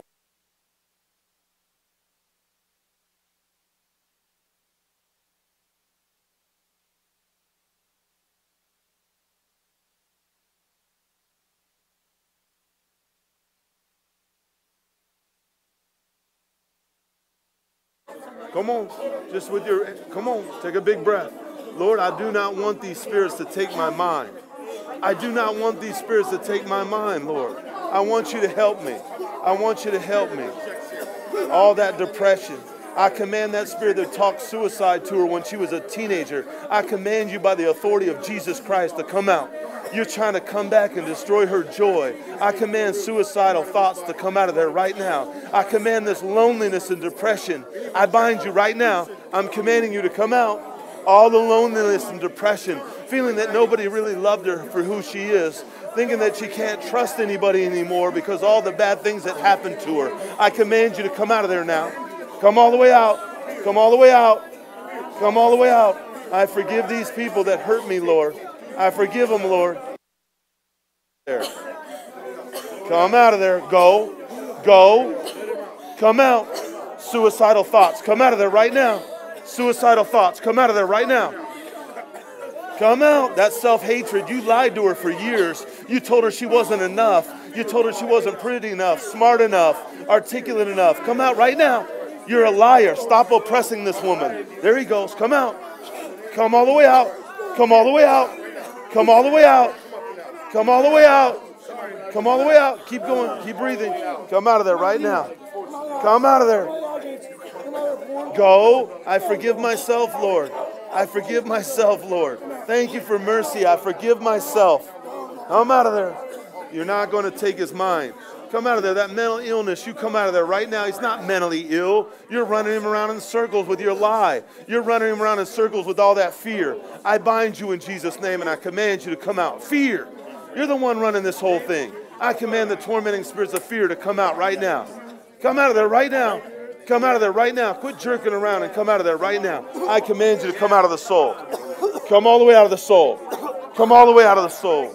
What do you need to be delivered from, sir? What do you need? Anger? Lord, we can. All right.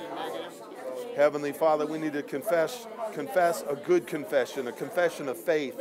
Lord, please forgive us, Lord, a grumbling, Lord, not counting our blessings, not seeing, Lord, that you were refining us through the fire, Lord. You were pruning things, Lord, things that were entangling us, things that were derailing us and distracting us. Lord, I repent of these attitudes, Lord. I repent of the curses that I said, the complaining I did to you, Lord. That caused the serpents to come out and bite your people in the wilderness, Lord. I repent in Jesus' name, Lord.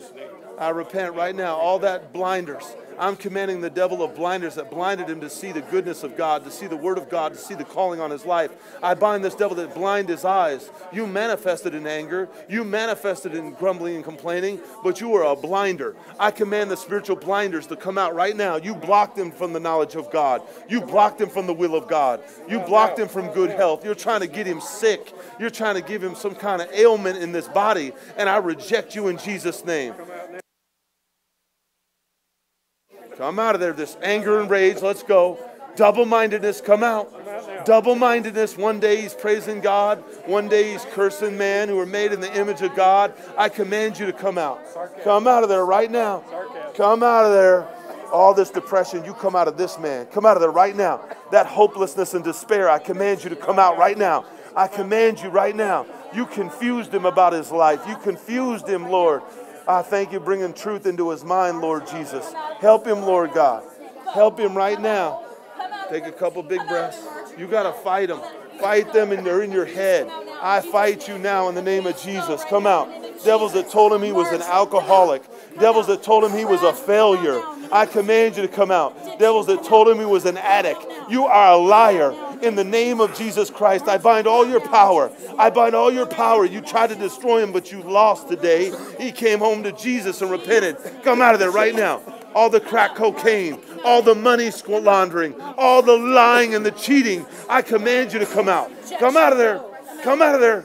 Come out of there. I break you in the name of Jesus Christ, you thief and liar. Come out of there.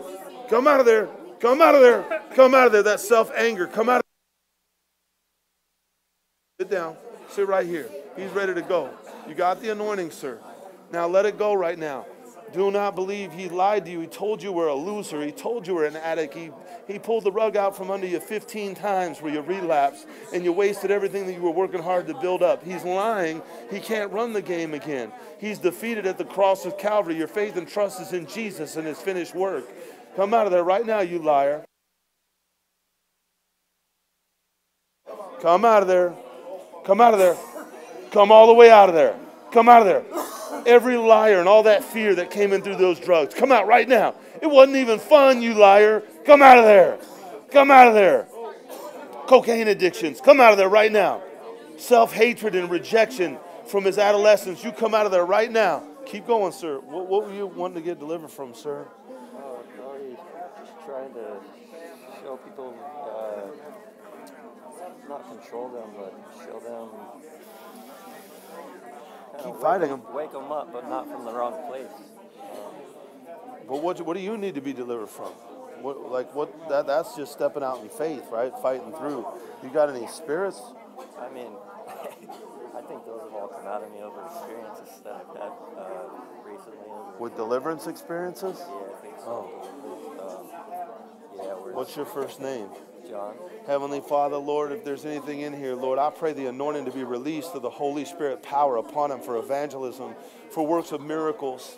Lord, fill him with the Holy Spirit power. And Lord, show him if there's any rejection, if there's any fear, if there's any lies, if there's any addiction, if there's any lust in there, Lord.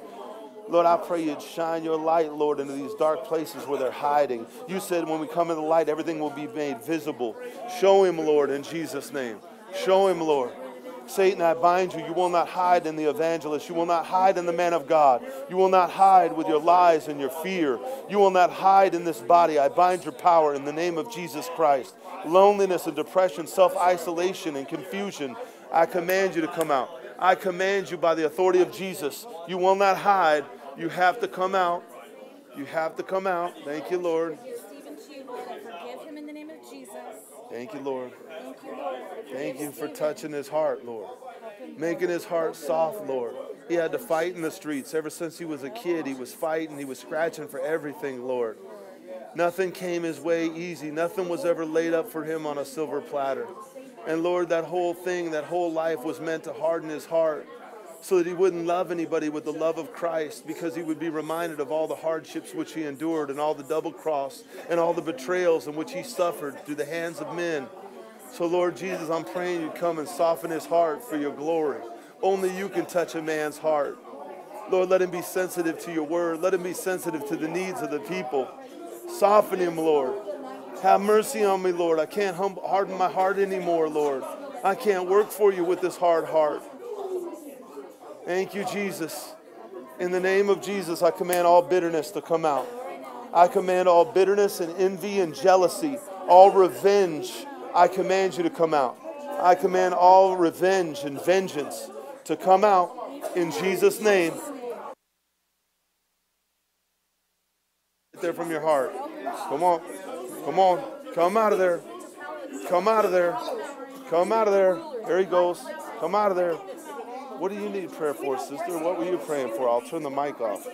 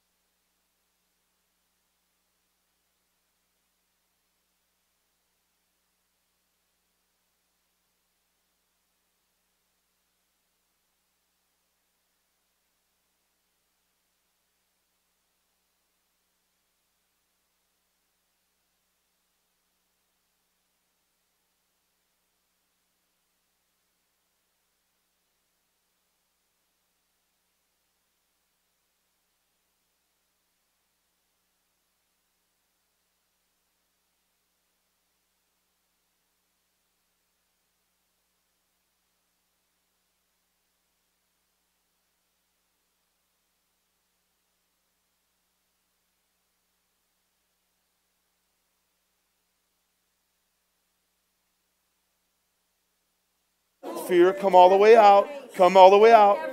Fear that she's not even saved. You're a liar. Come out of there right now. Fear. Fear that God won't move in power when she speaks. Come out. Fear of man. I command you to come out. Fear of man. Come out of there right now. Fear of man. In the name of Jesus, Lord. Fill her with a boldness. Thank you. Boldness is coming in. Fear has to go in Jesus' name. Any fear, fear that she won't find a husband, fear that she won't raise up as a woman of God to do works and miracles for Christ. Any fear, I command you to go. Fear, and that no love spirit. When men didn't love her, when men didn't take time to learn who she was, when her father didn't spend time to really get to know her, when she was searching in her heart for truth and she needed her dad, but he was busy. We forgive him, Lord, and we love him. But this spirit that now moved in to create division between her and her heavenly Father, I command it to go. Take another big breath. I command it to go. I command it to go. She is loved by God. Heavenly Father, fill her with the Holy Spirit. This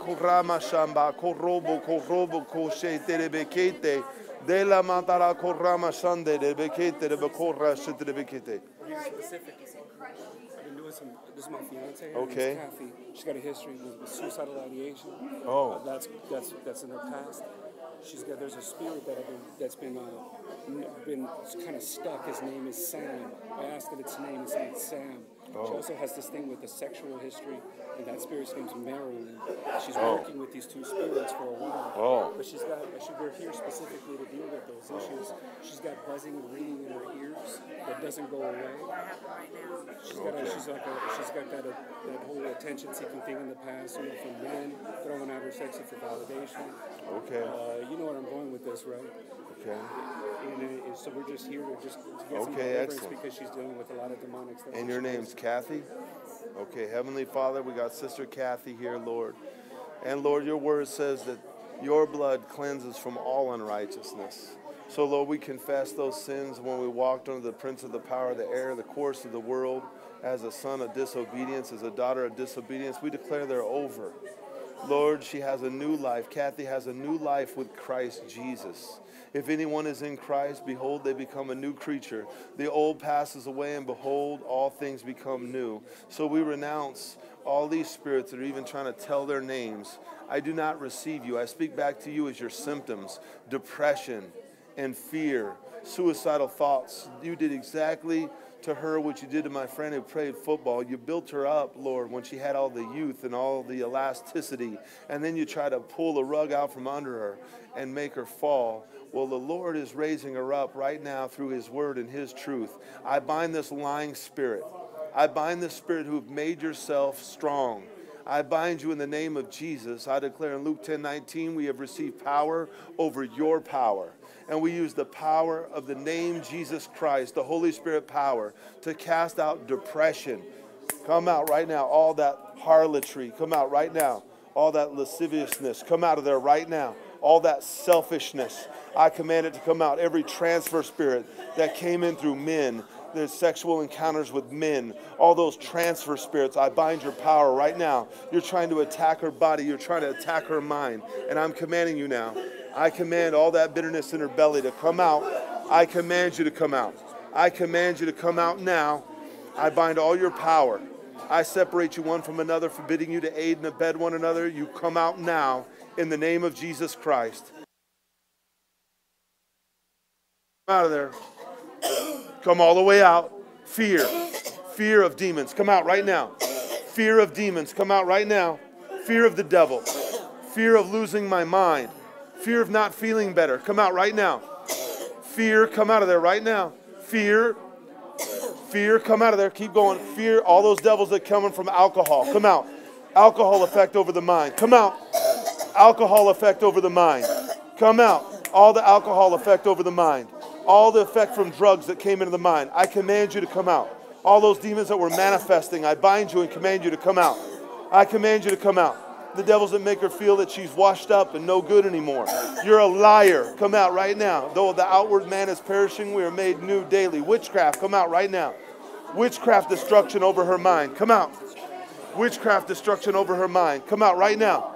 Witchcraft destruction over her soul. Come out. Come out. Come out. You try to tell her she was cursed. I break this curse off her life. I break the curse of failure. I break the curse of discouragement. I break the curse of suicidal thoughts, and I command you to come out. Come out, all the alcohol, all the whiskey, all the drinking, all the wine, all the beer. Come out of there. Alcoholic spirits in the bloodline. Come out of there. Come out. Anger and self-hatred, all that vengeance spirit. She forgave those people. Come out. Vengeance is the Lord's. He repays. Come out right now. Vengeance towards people who gossip behind her back. Vengeance towards men that stabbed her in the back and left her high and dry and broke. Come out right now. That vengeance spirits. Come out. Come out of there. Come all the way out. Vengeance. Come out of there right now. You're trying to destroy her. Come out right now. We turn those people over to Jesus and pray for their souls. Come out. I command you to come out. All that bitterness. Bitterness. Come out right now. Bitterness. Bitterness. Come out right now. Hey, Danny, you want to help this lady? Bitterness. Come out of there right now. Bitterness. Come out. We're not playing that religious name with that game with your names, demons. Your name is go in Jesus' name. And we're not talking to demons here. We command them to leave in Jesus' name. Alcohol and promiscuity. Come out right now. Mind-binding spirits causing depression and suicidal thoughts. Come out. Come out of the mind. Suicidal thoughts and self-destructive behaviors. Come out of the mind. Come out of the mind. Come out of the mind. Come out. Mind control. I break you off the mind. Mind control. I break you off her mind. Go. Mind control. Come out. Come out of her mind right now in Jesus' name. Go. Come out right now. Go. Heavenly Father, as Patrick's moving in power and authority, I pray the anointing of discerning of spirits, Lord. I pray that you would open his eyes to discern the spirits, good from evil, false from true. Heavenly Father, thank you for that anointing, Lord, that's on his life, and the vision to be able to see when to use it, to see when to step back, to see when to pray, to see when to sow a seed, to see when it's time to heal, to see when it's time to cast out demons. Thank you for that anointing in Jesus' name. Any spirit that came in or transferred that wanted to attack his spiritual gifting because of his ministry position, I bind you right now. Any blinding spirit, I bind you now. You try to attack the leadership in that ministry so that he wouldn't operate in spiritual discernment. And you went before him, before he knew about spiritual warfare, and you subtly try to get in there to steer him into his flesh. And I bind you, and I command you to loose right now every devil that blocked him from spiritual discernment. Come out. Every spirit, there he goes, come out. You're blocking him from spiritual discernment to see the false from the true, from the one true God, from Kundalini. Come out right now. Come out. Come out of there. You're going to come out now. Come out. Kundalini blockers. Come out right now that mimic God, that tell him what he's doing is biblical. You're lying to him. You don't want him operating in the supernatural power of God. I command that spirit to go. I command that spirit to go. You try to get him frustrated with these men that are knuckleheads. Come out right now. You try to bring him into his flesh. Come out right now. You try to get him to give up on his prayers. I command you to come out now in the name of Jesus. Come out of there. Come all the way out. Come all the way out. Come all the way out. Come all the way out. She's replacing every man Thank you, Lord. tonight who heard her. Phil, Florin, all these men in her life who have Anointing. abused her. Thank you for the Work with anointing her, that Lord breaks God. this yoke. We just release it right Thank now. you in for the name of anointing Jesus. power of the Holy Right now. Spirit. We release it right now. Thank you for this We anointing release power. it right now. Thank you for the anointing power. Yeah, that's good. That's Thank good. you for the They're anointing leaving. power. They're leaving. They're leaving. They're leaving. What's your name, sir? Mike. Okay, Mike, this is how it works. You're going to grow stronger. This is a lot of knowledge, right? But you got to root him out mentally. If you you get rid of all of his stuff in the mind. Whenever you're an addict for years, he gets in there in layers, right? And so you've seen guys that are similar to you. They get to a certain level, and that's when he attacks, if they get too high. They can never get too high, or he'll attack. And then they go down here, and he's got a game for him there and there, but it's all built on lies. And he triggers off lies. Sometimes people take their eyes off Christ because they say, hey, things are going good. Hey, they can't get me anymore, right? I don't want to do that anymore. I'm good. And they put themselves in harm's way. They get around dangerous people and they don't discern, right? Well, that's just the infiltration of lies. Paul said it in people's mind are fortresses of lies. It's like high-rise buildings of cities.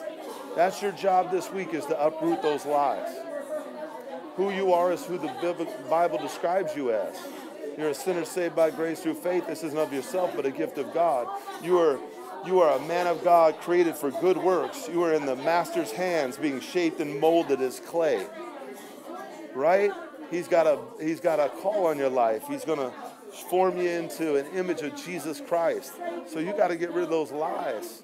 You get rid of the lies, then when addiction strikes or they try to hit you when you're high, they don't have nothing to stand on. They need a leg to stand on. They need a position to stand on. That's why he threw them all in there, starting in at 14 and 15. Everybody that gets into drugs, when I look back to everyone I was smoking pop with at 12, 13, and 14, as I got older, it wasn't always the case, but 12, 13, and 14, it was, and I never thought of it during this time, it was all my friends who had no dads or they had a complete absentee dad who didn't even know what was going on. Every single one. There wasn't one whose dad was in their life. And so the devil came in right in through those gaps, and what did he do? He made us feel like we were the ones having the best time in the world. Man, we were... How do I help my kids? How you help them is you get yourself filled with the Holy Ghost and truth. When you come back, like if you're supposed to fight somebody now, man, you ain't ready to get in the ring. You got to start working the bag. You got to start hitting the speed bag. You got to shadow box. You got to run. So you want to love them now and pray for them and set the stage. But you work on yourself. It says by the fruits that you produce, they'll know you. By the love that you have, they'll know you. God makes ways where there is no way. You can't make that way. God has to make that way for you. But he wants you to get rid of those lies in your head first. And you take them captive. You go back, look, if we could go back in time, we'd be the best stock investors in the world. We'd blow Warren Buffett out of the water. We'd know when to sell, we'd know when to buy, we'd know when to hedge and to short and to put and all those things. Well, here's the advantage. You can look back and see what the devil did to you. Hindsight's 20/20. And you go back when he started lying to me, and I said, I reject that. When I was tired of being bullied in 7th and 8th grade. I got 6'3" and said, nah, I'm dishing this thing out now. Where did that come in? That came in through fear. I didn't want to be that person, so I believed that lie. And pretty soon I became that person. And pretty soon I said, hey, I'm dumb, so I better have money that'll overcome my ignorance and my inability to retain knowledge. I had to reject all those lies. That was his infrastructure. I was on a road to prove everyone wrong, that I was going to be rich and I was going to have everything they wanted. Based off what? Lies. I can't quit doing what I was doing until I kick out the stool of lies that were supporting that system. You're not rejected. You're not a loser. You're not a failure. You should have been dead. People you know got shot in the head, got stabbed. People's organs just gave out. But God had a call on your life. That's why you don't look like you do drugs. You don't even look like you did drugs, because his hand has always been there to help you. That's the truth. And you build yourself up on truth, and you just say, that one's a lie. Nope. And I had to whittle them down. It took me a long time. I still whittle a few out. And that's how you get free. They're only standing on lies. And when you're believing a bunch of lies, you got to brace yourself for impact, because you don't know where it's coming from, because you've been smacked so many times. Pretty soon when you get rid of those lies that props you up on stilts, then pretty soon you fall right back on that foundation, which is Jesus Christ, which sustains you all these days. You're right. In Jesus' name, I thank you for the spirit of revelation. Give him eyes to see and ears to hear your word, to receive truth and to reject lies. Take every thought captive and obedient to your word. In Jesus' name, amen. Yo. So we did the miracle list before we came. So Oh. what would you help me to help him walk through going forward? Well, right now there's resisting. The Holy Spirit's moving, and he's doing some stuff here, but it's pulling back and forth.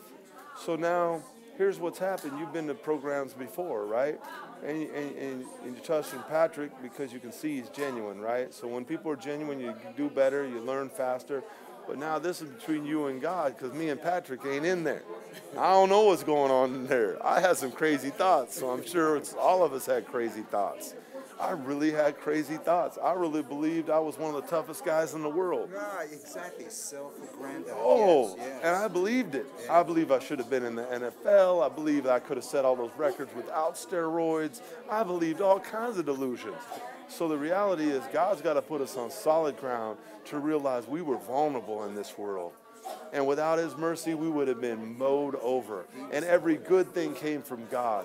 Everything I wanted to be good that I did on my own, it always ended up bad. It always ended up hurting somebody else. It always came at somebody else's expense.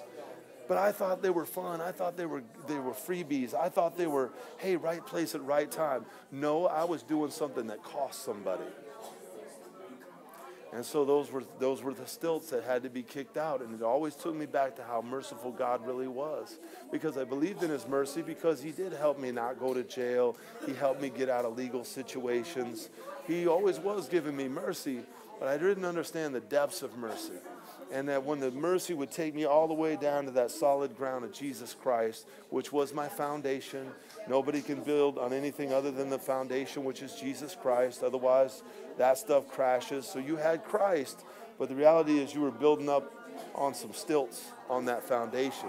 So you were falling back on Christ because you got saved, but you were built up in a position on your own and in the flesh and in sin. So those were all lies that we believed, and then we did them. I mean, can you imagine smoking crack? I did it a couple times. I'm going to get high this time. No, you don't. The only high was, you took too long. That is the most flesh-ridden drug on planet Earth. Me. And then once you're high, it's like anything's expendable for more. Of what? That something that left me empty? Something that never even made me that high? Just was more, more, more? So that's the grandiose delusion drug. That methamphetamines. At least when you're doing heroin, you know things are bad because you're slumped over sideways and your back hurts all the time because you stood like this for 2 hours. But meth and crack are these great grandiose delusion drugs, right? And he just fires lies in there. And if enough throw it in there without any type of rejection, some start sticking, right? So that's where you're going to get rid of these lies. And you got to be honest with yourself. How many times you say, this is the last time? This is it. This 300, I'm done. Lord, this is the last time. Yeah. So it was all this stuff that was worthless. It was stubble. Well, it was all, it's in your mind, right? It's in your mind. But you didn't know it was all demons. Now you know it's all demons. And they're playing a video reel in your mind. You can get rid of the whole video reels. I can't remember one image of a porn. I can't remember a porn scene. I can't remember nothing. I can remember Farrah Fawcett in that red one-piece bathing suit.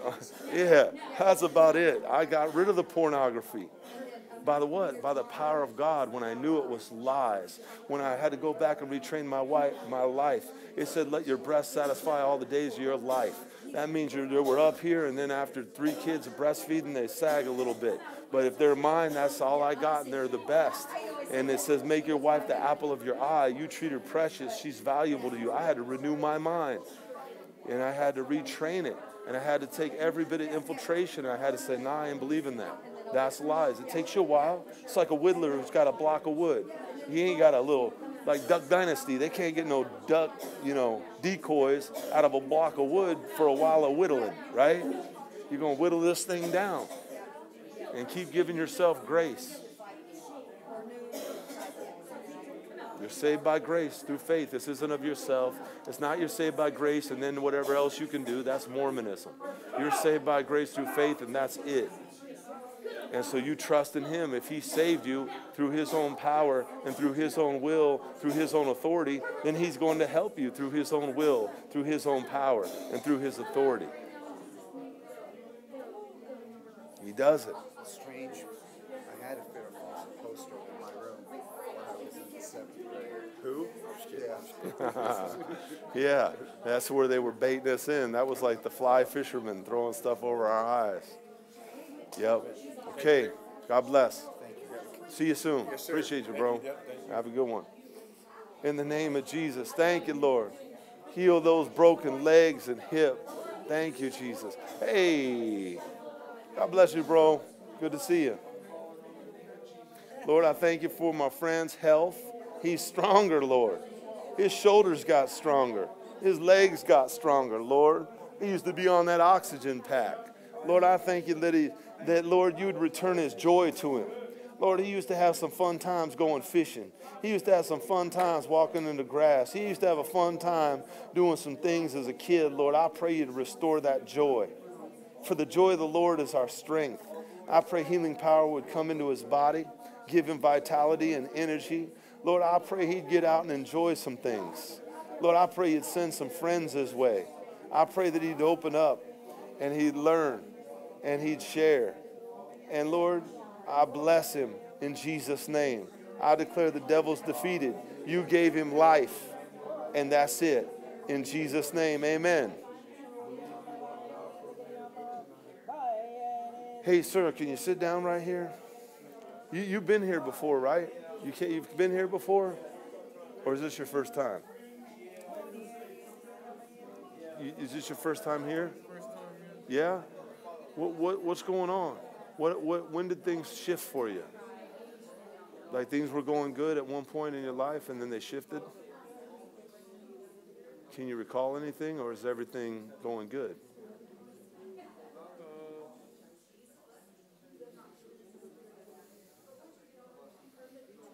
How old are you now? 25? You're 22? How was it in high school? Where are you from? From Phoenix? From Arizona? Born in Tennessee. You went to high school in Tennessee? No, we went to high school, period. Oh, excellent. So what was happening in high school? Were things going pretty good in high school? Or were some troubles back then too? Yeah, when did it first started? We're going all the way back to when? Junior high, elementary school, from when you were a wee little kid?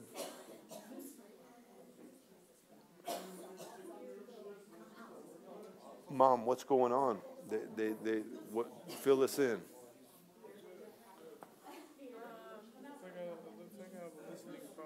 You have a listening problem?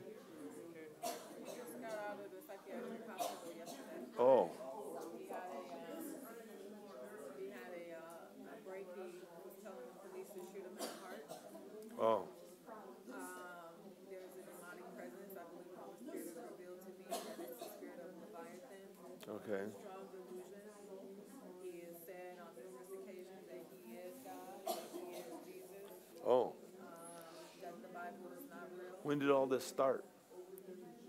From the first time 4 years ago. he was completely normal in high school and all that was going good. He had friends. I think he was open. He told me he started doing drugs when he was in middle school. So you started smoking weed, or what? What were you popping, pills or weed?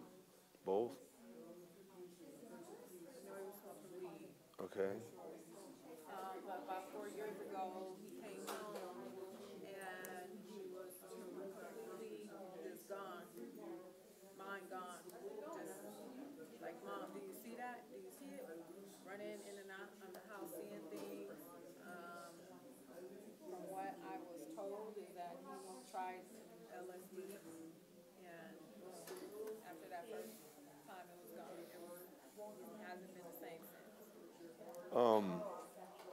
Have you ever had any encounters with Jesus Christ? Was he raised in the church? Did you have any encounters with Jesus when you were little? Did he ever talk to you? No? Never? You just, when Mom brought you to church, you just thought it was a decent place to get some good values? You never had the Lord talk to you or touch your heart? Yeah, I got those shirts in the car. Never? When you were a little kid, 5, 6, 7, 8 years old, running around the church, preacher preaching, people praying for you?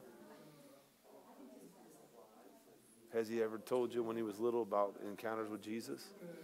Was he ever excited about the Lord at one point? What is your first name? What's your first name? What's your first name? Emmanuel? See, this is what happened, Emmanuel, is when you come from a praying mother and family, right, and you're in the house of God, he saw that you were going to be a handsome dude. He saw you were going to be a person of influence. And he wages a war on people that he can take out. He saw something. He saw you as a little kid praying, kneeling to God, asking God to do something in you or for you, and he didn't like it. And so since he's a masterful deceiver, what he tried to do is he tried to put some people in your way. It's called the weeds. And the weeds grow up around the fruit, and it choke it, and it becomes unfruitful. That was their deal. And that's where they got the drugs in there. I started smoking marijuana when I was either 12 or 13. I can't remember. And I remember the first time I did it, I had fear. And everyone said, hey, man, don't worry about that. Keep smoking and that fear will go away. So fear comes in through drugs. And think about it. If you're a healthy man, 22 years old, in good shape, with a loving mom, right?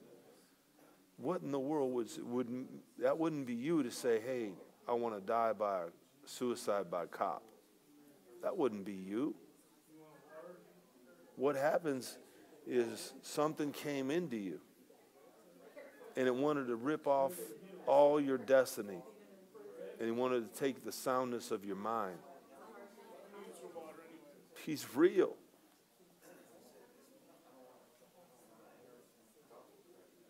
Do you think it's just you and you're just tired of this earth? I mean, talk to me. We ain't got to talk all night. I mean, if you tell me what's going on, and we'll know what's happening, and we'll go our ways, right? We'll deal with what we can deal with it. You don't like this life?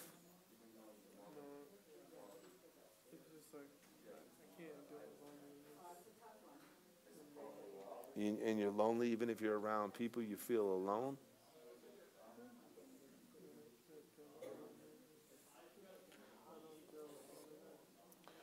What happens when you ask the Lord to talk to you? Do you ask him to help you, comfort you?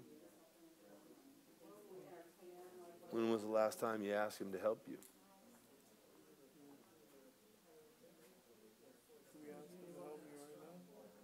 Yeah, we can ask him to help you right now, but when's the last time you did it before? Like you said, you can't deal with the loneliness. When was the last time that you asked him to come to you so you wouldn't be lonely? See, he says, behold, I'm with you to the very end, that he would never leave us and he would never forsake us, and that the Holy Spirit is the comforter, that he comforts us in our trials and tribulations. He comforts us in our time of weakness. Had you been doing it in the last few years? Asking the Lord Jesus to comfort you and to spend time with you?